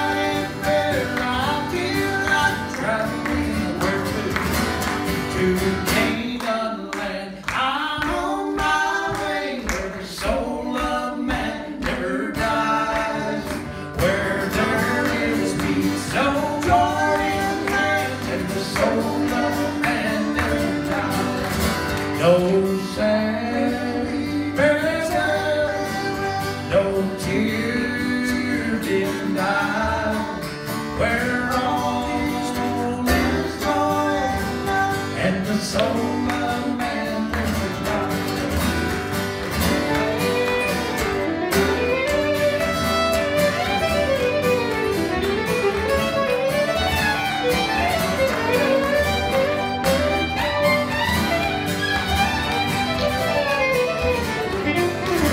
Oh, it's a black morning when this life is over, I'll fly away to the home on God's blessed shore. I'll fly away, oh, and I'll fly away, oh glory. I'll fly away in the morning when I rise, hallelujah, by and by.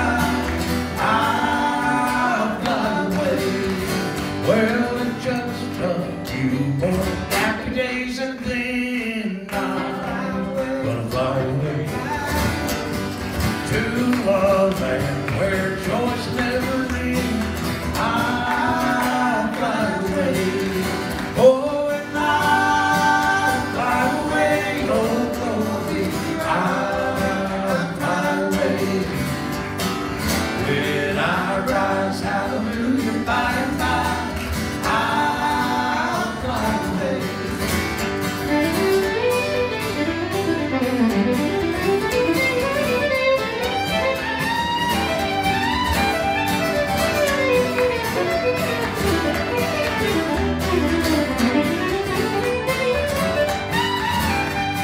ago when I was just a boy in the Oklahoma hills, didn't have a church in which to pray.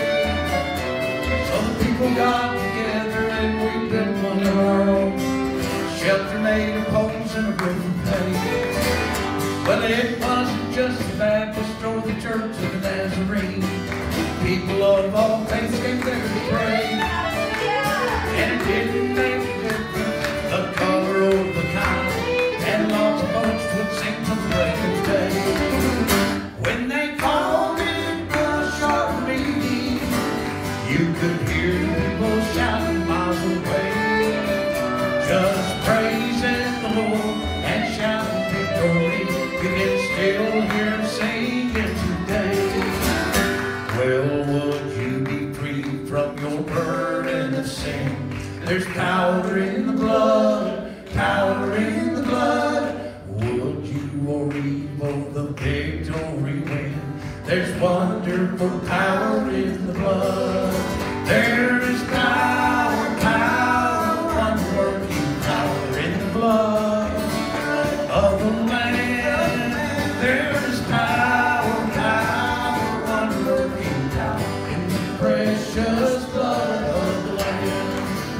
And in my heart there rings a melody, there rings a melody with heaven's harmony. In my heart there rings a melody, there rings a melody of love. And I've got joy unspeakable and full of glory, full of glory, full of glory. I got joy unspeakable and full of glory. Oh, the half has never yet been told. In my heart, well, in my heart there rings melody, there rings melody with heaven's harmony. In my heart there rings melody, there rings melody of love. From the ceiling to the floor, from the pulpit to the door, I feel the answer man is dear. Well, if you need an answer, friend, an answer he will send. Just call up on the answer man. Come on and call him up, call him up. Tell him what you want. Call him up, call him up. Tell him what you want. Call him up, call him up, and tell him what you want. Jesus on the main line now. Sing if you need salvation. If you need salvation, call him what you want. If you need salvation, tell him what you want. If you need salvation, tell him what you want. Jesus on the main line now. Now people used to get excited. I'm talking about that lethargic thing. You can pick on them old timers and them old churches, and at least they had some life. Amen. And they get a little bit stirred up on if you need salvation. But when they came to this part, this is what you hear. Well, if you need the Holy Ghost, tell him what you want. Tell him what you want. If you need the Holy Ghost, just tell him what you want. Jesus on the main line, call him up.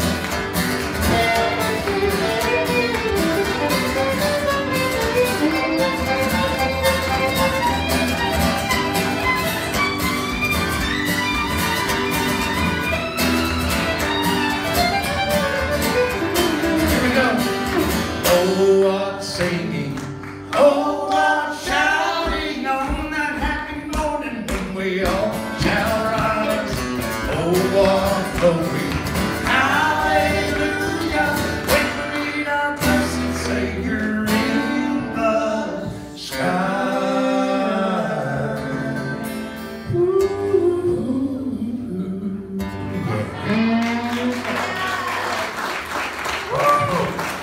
We'll stop here. I've got a 128-point message I was going to share with you. But we'll hold on to that one. But there's an old song that says,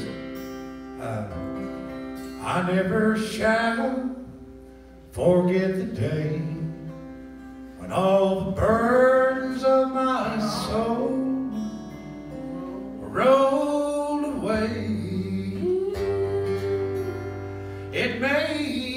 happy, glad and free. And I'll sing and shout it, for He's everything to me. And I was born again, and I was born in Dallas, Texas. I was raised in Shawnee, Oklahoma, and I was born again in Nashville, Tennessee, and I've been everywhere, man. And I'll never forget that night in Nashville. Do you ever tell anybody? You know, people think you're picking on them, but there's such a joy in telling people.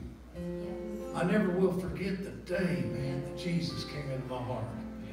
And it's renewed every day. It's just like living it over and over. Just remembered, hey, if no one else on earth loved or cared anything about us, God loves us, you know? And I was playing in a bar called the Demon's Den. Nice little friendly joint. The night I got saved. And we'll close with this song, but I walked out in front of the Demon's Den on the corner of 4th Street and Broadway. And a 15-year-old young man of God walked up to me and said, "Sir, you need Jesus." You've already heard it over and over and over again if you've heard me. Grandma Murray was almost 80 years old. She was with the same team. First time I saw her, she's almost 80. She's from Paducah, Kentucky. Was one of those old bold, crazy grandmas, full of the Holy Ghost. Not afraid of nothing. Charge hell with a dry water pistol. Slap the spit out of the devil's jaw and jerk somebody out of hell, man. I mean, she's bold. And I had too much pride to walk up to her, but the first time I saw her, she was witnessing to the prostitutes. And she had a cane, and her knees were weak, and she'd grab people with her cane. We called her the original hooker. We didn't have a lot going for us. But you know, I walked close enough because I really wanted to talk to her. She's 23. And she grabbed me with her cane. She chewed me out. She said, "Come here, boy." She said, "You don't belong out here. God's got a plan for you." I don't know what is in that jerk, but there's power. And she sat there and just, the love was just poured out. The love of Granny. The love of God. And I got a glimpse of grace that night. And I wrote this song not long after. It's called 4th Street and Broadway. But you know, we're the light. We're the light. Brad Egley, 15 years old, walked up to me. Grandma Murray, almost 80. And then the rest of that team. One of the people that was on that team, August 1981, came to our house last week and spent a few days with us. Close friends. Dear friends. You know? And after all these years. And tell somebody. Don't be ashamed of the gospel. No, you're not. But sometimes we're a little intimidated. I felt that on the Staten Island Ferry one night, my first night in New York City. 1988, the year of the rapture. You don't understand that? Talk to Pastor Hinton. I missed it. But I walked out on the Staten Island Ferry and I felt so awkward. And man, when you're 6'6" and you know, a little over 200 pounds. Okay, 85 pounds. You can really feel out of place, you know. And I was frustrated, a little upset with God, but you know, you don't get too mad at somebody that can squash you like a bug if you wanted to. You don't want to, but I said, God, okay, I get it. I see the need. I see the hurting people. But what can I do? I see it. We walk out here every day and see people that they only knew God. And I said, God, what do you want me to do? What can I do here? And I just heard the Lord said, you can be you. You can be you for me. That's all I want you to do. And I thought, what would me do if I was me? We tried to be so many things, you know. Yeah. And so I thought, and I ran down the bus and I got my guitar and I came up on deck.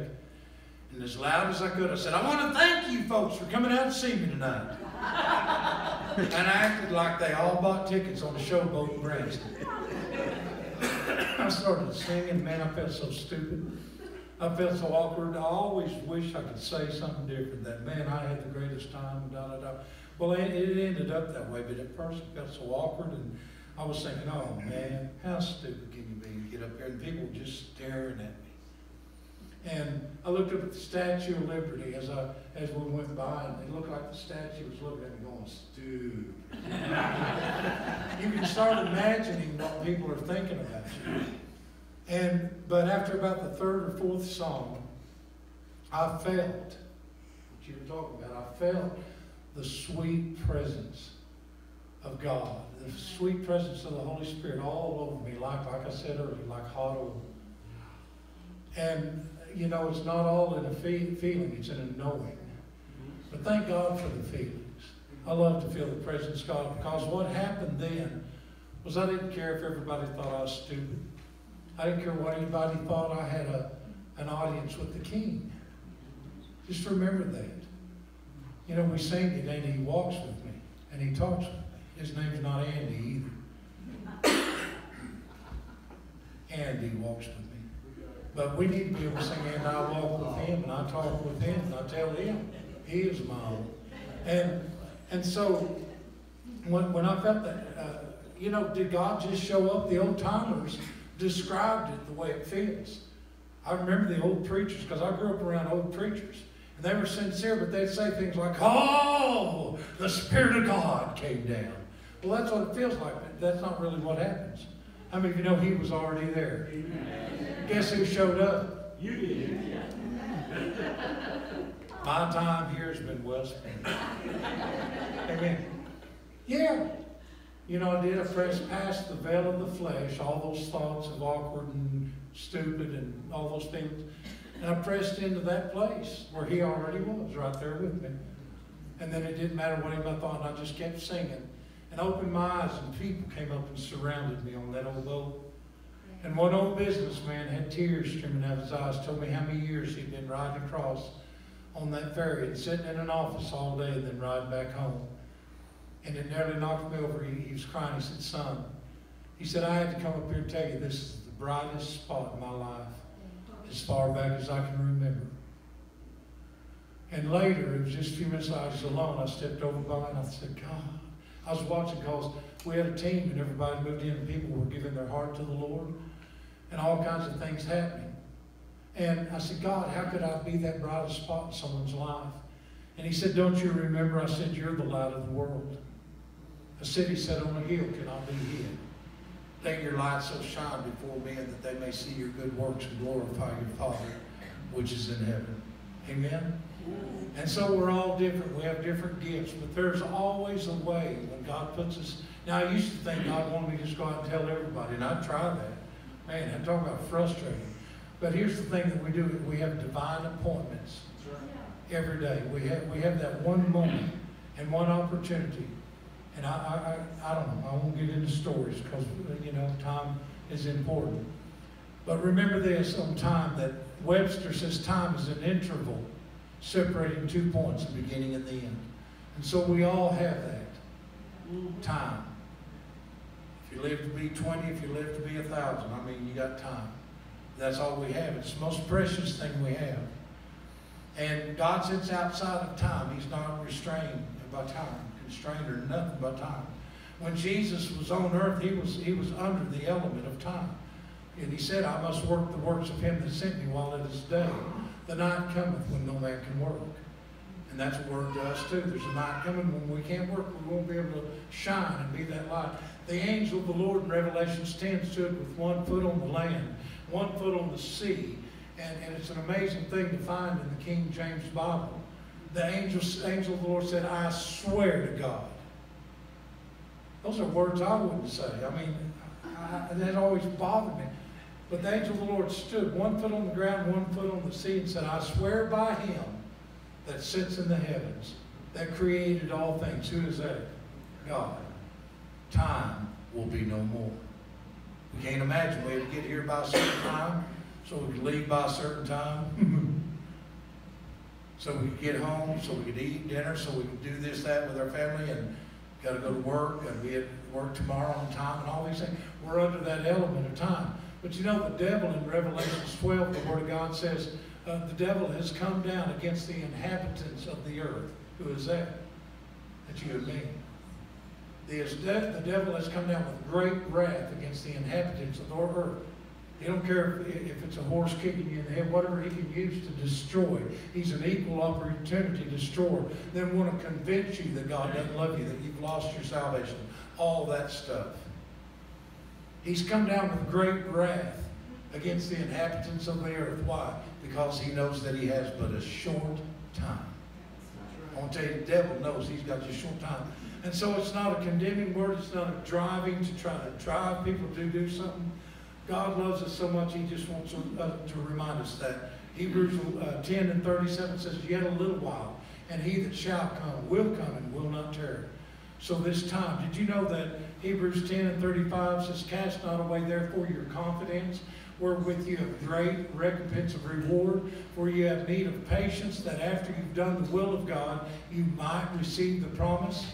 And we've taught that, we've used that for receiving the promises of God, and we can use it for finances, for health, for all. But you need to read it. Hebrews 10. You know what he's talking about? He's talking about the coming of the Lord. Amen. That's what he's talking about. Don't cast away your confidence. He's coming. I had the Lord tell me, say, don't worry, son, I didn't leave you and just drop you off. I was dropped off at welfare offices. I was dropped off when I was a kid in places. But God said, I will never drop you off. I will never leave you. I will never forsake you. I'm right here with you. Whatever's going on, I was with you in that solitary confinement. And I was with you in all these places. I'm not going to leave you. I'm right here with you. And he said, besides that, I'm leaving for a little while, but I'm not going to leave you comfortless. But the Comforter, which is the Holy Ghost, will come and teach you all things and bring all things to your remembrance whatsoever I've spoken unto you. Right in the middle of the devil roaring and screaming, making all the noise he could make, that still small voice will come through and say, remember what I said? That I've got a plan for you, and it's for good, it's not for evil, to bring you to a place of success. But no, regardless of whatever in life, we have this space called time, this interval between 2 points. And it's what we're going to do with it. Now, last word, my 128-point message. Jesus is coming back. Amen. Question. Is that a threat or is that a promise? See, I heard that talk as a threat. Jesus is coming back. There was a song, a big hit called God's Gonna Get You for That. They sang it in church. God's gonna get you for that. God's gonna get you for that. There ain't no need to run in and hide. He knows where you're at. I hear that and tremble. And then preachers preach, Jesus is coming back. You know, better be ready, man. We get saved 12 times a day. You know, I mean, I got saved. You know, still wasn't saved. You got to put your faith in God's grace. You say it one more time. It's too simple. You got to put your faith in His grace, not in your works, not in your goodness, His goodness. You got to put your faith in Him, in His blood. What could wash away my sins? Nothing. Nothing but the blood of Jesus. Amen. There's power in that blood.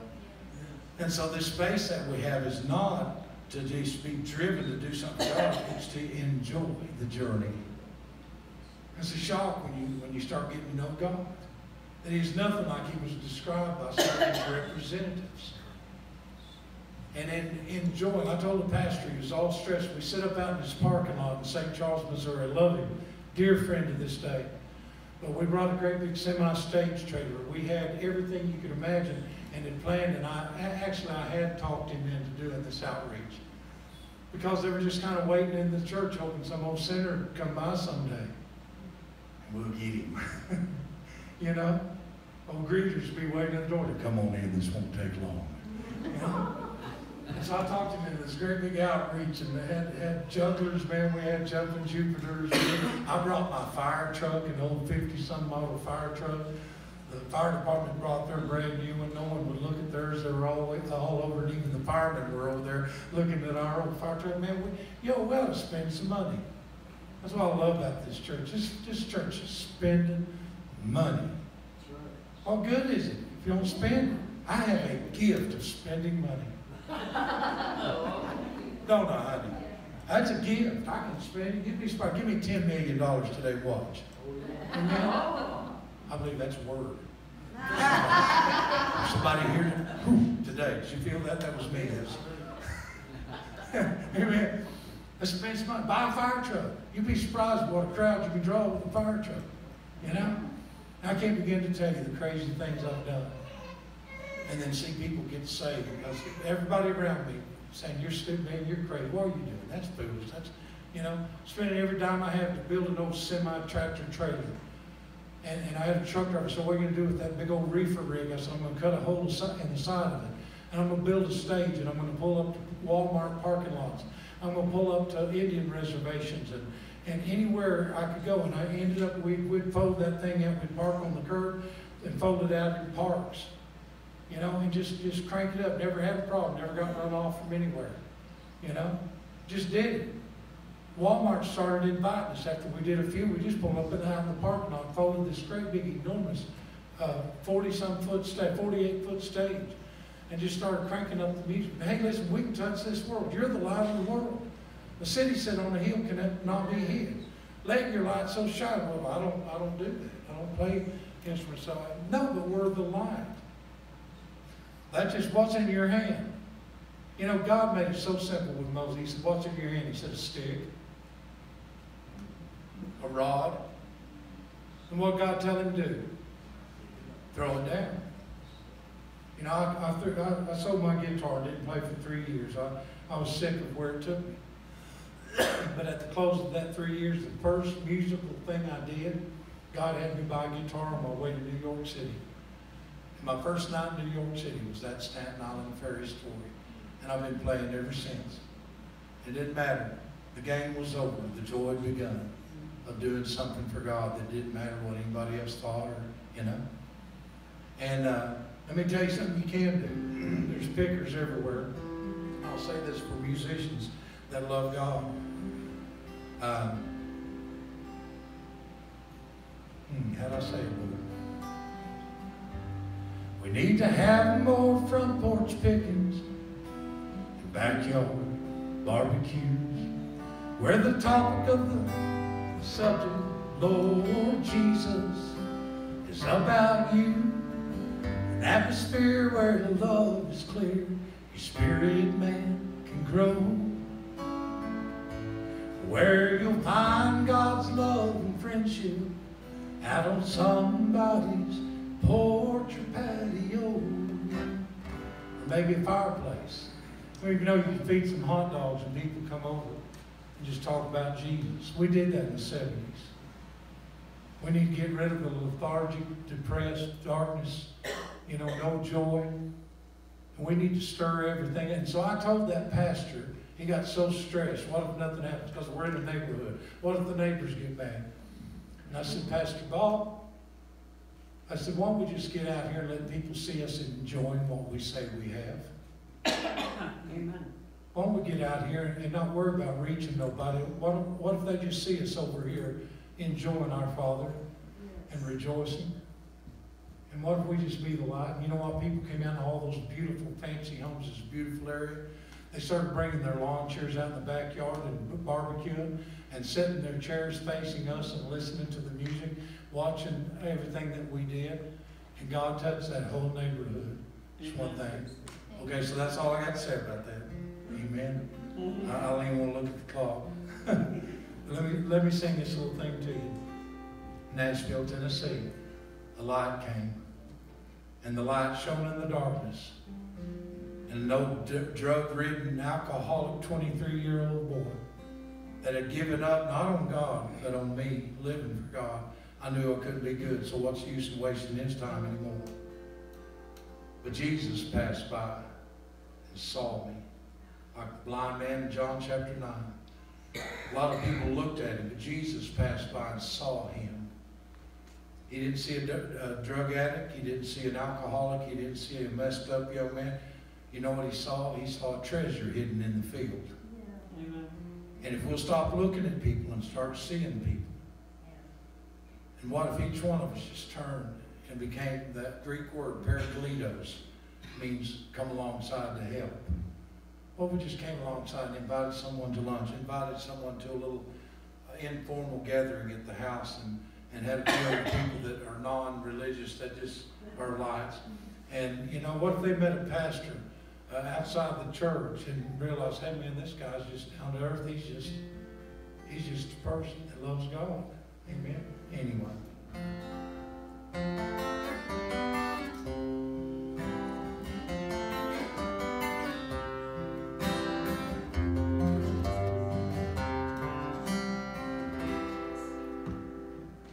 Fourth Street and Broadway, standing in a doorway, ready for another night of blue. Thinking there's no way I'm ever gonna find my way back home, Lord.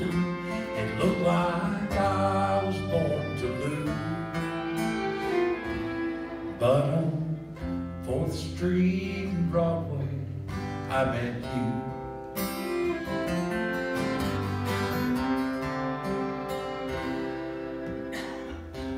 I never will forget the day, Lord, you washed all my sins away.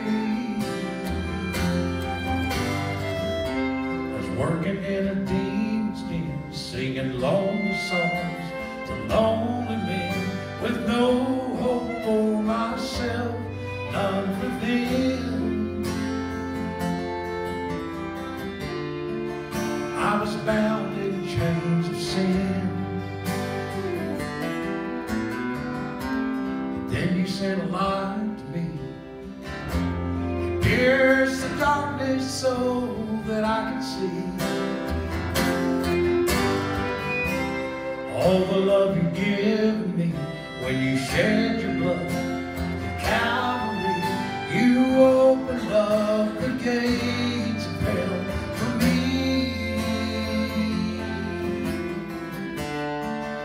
You came to set the captives free. 4th Street, Broadway, standing in a doorway, ready for another night of blue. Thinking there's no way I'm ever gonna find my way back home, Lord. It looked like I was born to lose. But on 4th Street and Broadway, I met you. 4th Street and Broadway, 4th Street and Broadway, 4th Street and Broadway, I met you.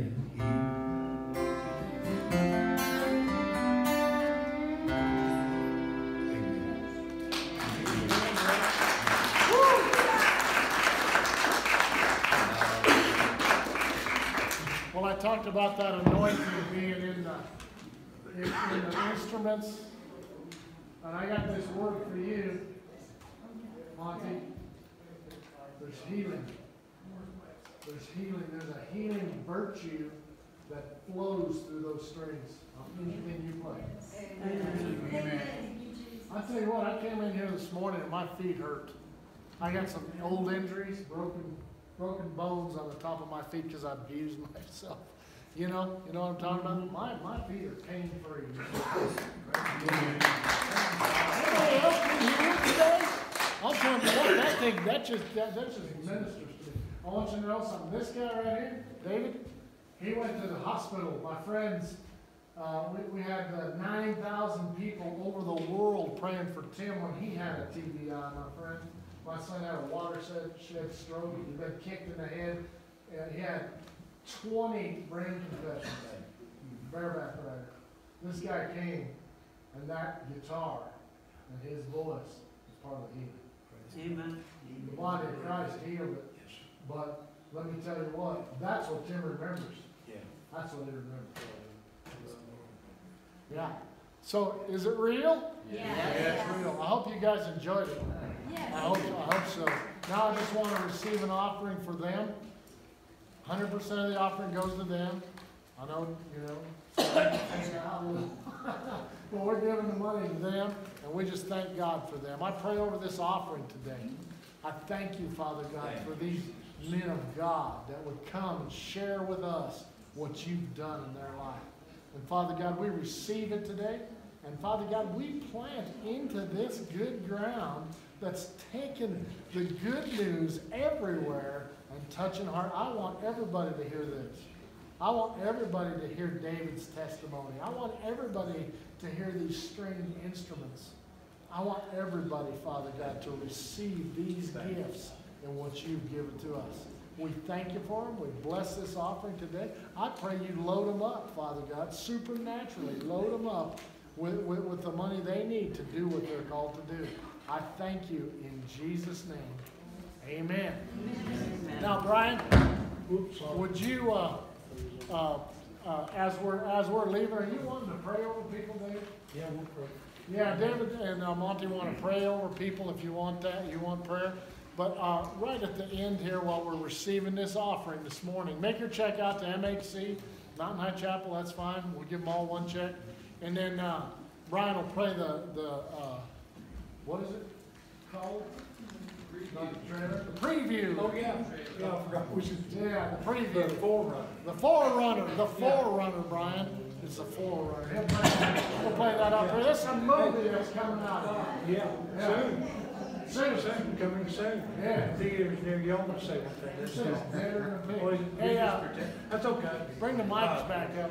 Listen, I just would like anybody that, first of all, that has a need for healing in your body. I tell you, God heals. He's the same yesterday, today, and forever.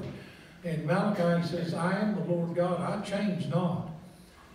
Peter walked down the street. The Word of God says, if people gathered just at the shadow of Peter would touch them. And you know, it doesn't say anybody was healed. Don't get mad at me. But I just noticed. But the thing is, their faith in that point of contact was his shadow. And I believe that God said, the woman with the issue of blood said, if I just touch the hem of his garment. You know, all these things that man, but God just does it. And if we can believe that, I've seen thousands of warts fall off of people's hands, including, it started with my own and my daughter's. And God said, welcome, I want to welcome you. Now I have a wart ministry. Because I thought I had a mountain removing ministry. And he said, if you'll keep walking with me, I'll take you to tumor removing faith. I'll take you to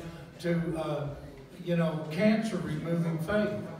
He said it's the same as the wart, but you have to understand that it's nothing too great, nothing impossible to them that believe. And whosoever should say unto this mountain, so there's words to speak and declare by the authority of Jesus Christ. But what I feel led to do is that everybody needs a healing in your body, just to come up here right now. And corporately, we're just going to pray, and we're going to speak whatever the Holy Spirit tells us to speak to, and then receive whatever God says. And if it's growths, if it's warts, if it's sickness, here, everybody say this. This is a prayer that Achan, not Achan. Gosh, I can't think of his name. Now, maybe it is the prayer of Achan. He said, it is nothing. Isn't that a great prayer? He said, oh, Lord our God. Everybody say that. Oh, Lord our God. It is nothing. For you to save with many. Say that. Or with those that have no power. Now think about that. Do you ever feel powerless? If you're praying for something that's come against you, but then especially if you're praying for something that's come against someone you love, it is nothing for you, O God. Even though I may feel powerless, it is nothing for you to save with many or with those that have no power. Then he went on to pray, help us, O Lord. Everybody say that. Help us, O Lord. For we rest on you. Isn't that awesome? Now the prayer of Achan, he said this. He said, in your name we go against this enemy, greatly outnumbered. In your name we go against this enemy. Let not this enemy prevail against you. Did you hear that? For the enemy to prevail against us, he'd have to prevail against God first, and we have to understand that. So he was talking about the Ethiopians. I love the next verse. It says, and so God smote the Ethiopians. But for us, it's God in your name we come against this thing. don't let this thing prevail against you. And God smote the thing. Amen. In your name we come against cancer. Let not cancer prevail against you, O God. And God smote the cancer. In your name we come against heart disease. Lord, don't let heart disease prevail against you. And He smote heart disease. In your name we come against diabetes. Lord, don't let diabetes conquer you.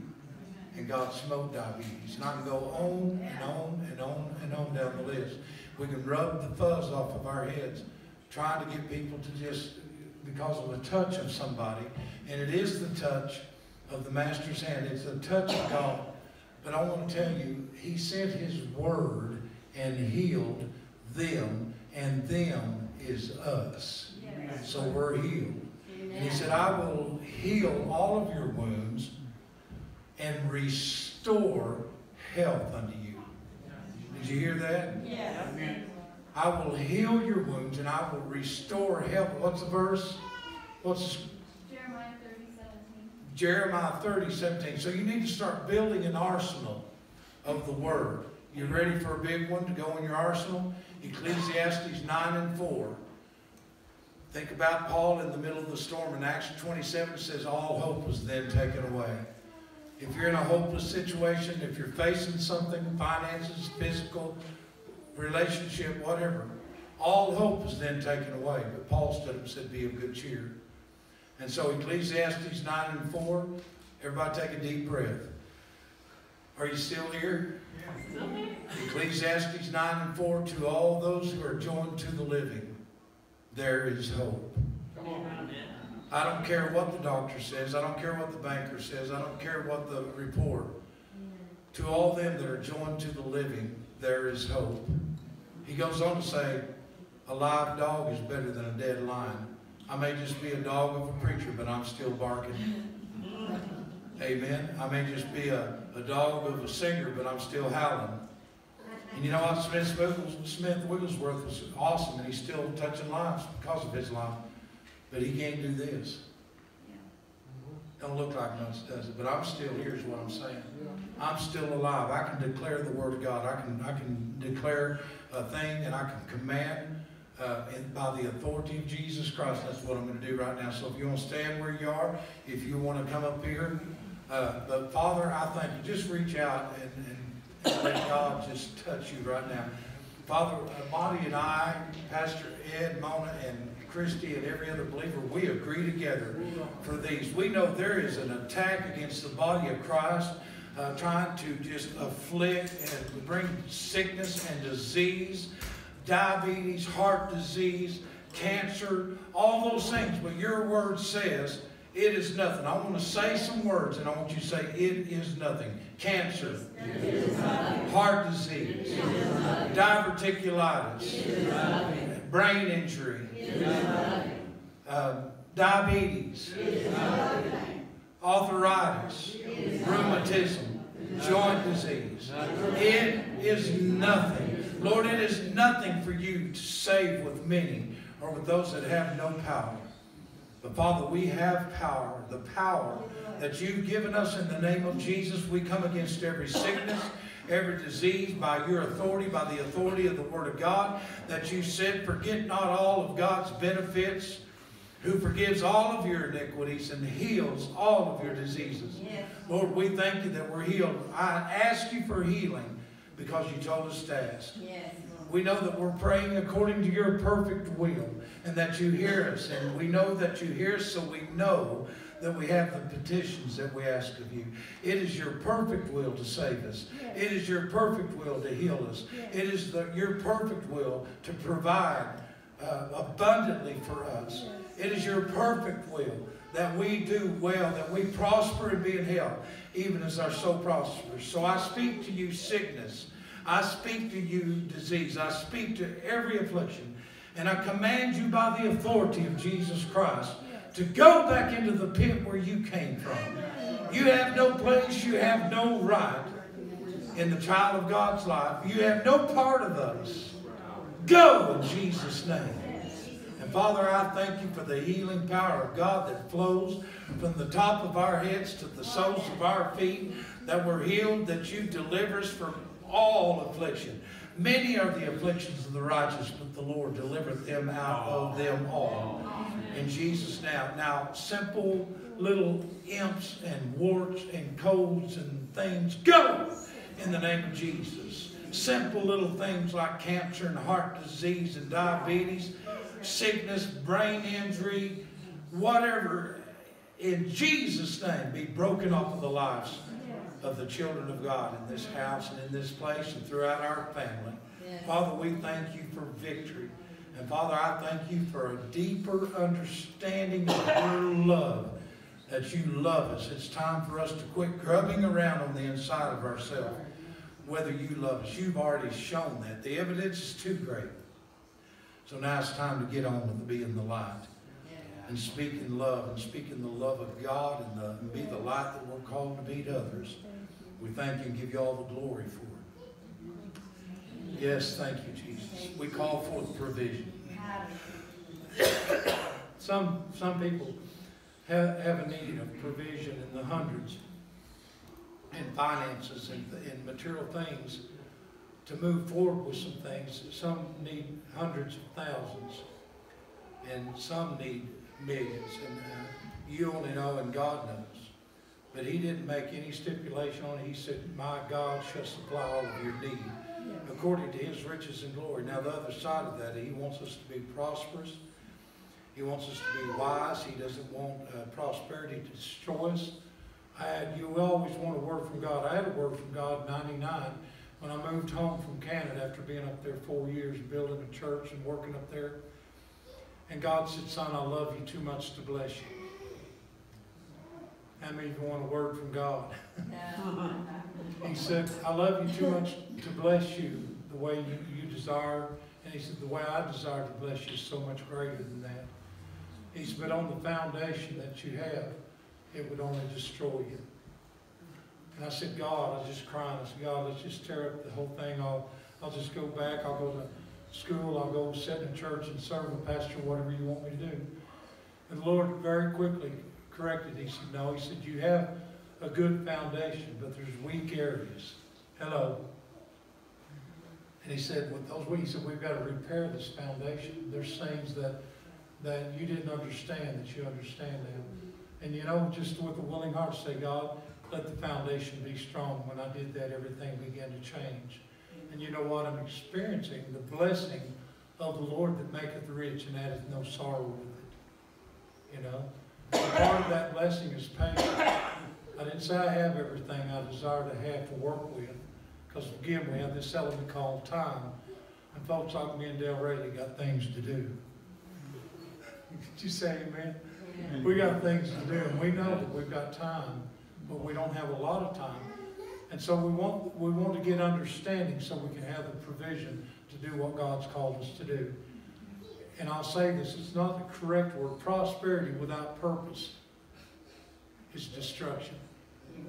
A lot of people have prosperity in the area of finances and things and goods, but they don't have any purpose. It don't mean nothing. Just buy another boat. Just buy another, even though you have 12 flat screen TVs, just buy another yacht. Buy another resort. You know, if you don't have purpose, then it's just foolishness. So, Father, I thank you for the prosperity of God that comes upon your people, Father, that are believers from whatever level, from baby Christians all the way. And I've watched that in my life, Lord, how you have prospered me and how you have blessed and watched over. And I, along with Ed Shirley and the others that's part of the movie, the Kings and different ones here, Father, we declare the movie's coming. It's going to be done. It's going to be done with excellence, and it's not going to be done on a shoestring budget. It's going to be done right. And Father, I thank you for that. I thank you for prosperity on your people. I pray for my brother Monty. Great prosperity is coming to you, brother. Great, but you're going to have purpose like you've never had. Amen. It's going to be greater. You've known, but you're going to have great prosperity, which means health, finances, relationships. But it's going to be with a purpose, and I declare that over everybody here. Great prosperity, great wealth, but with purpose to know what it's for. And so, Father, we thank you. We receive that, and we just believe it in Jesus' name. Amen. Amen. Amen. Love you, brother.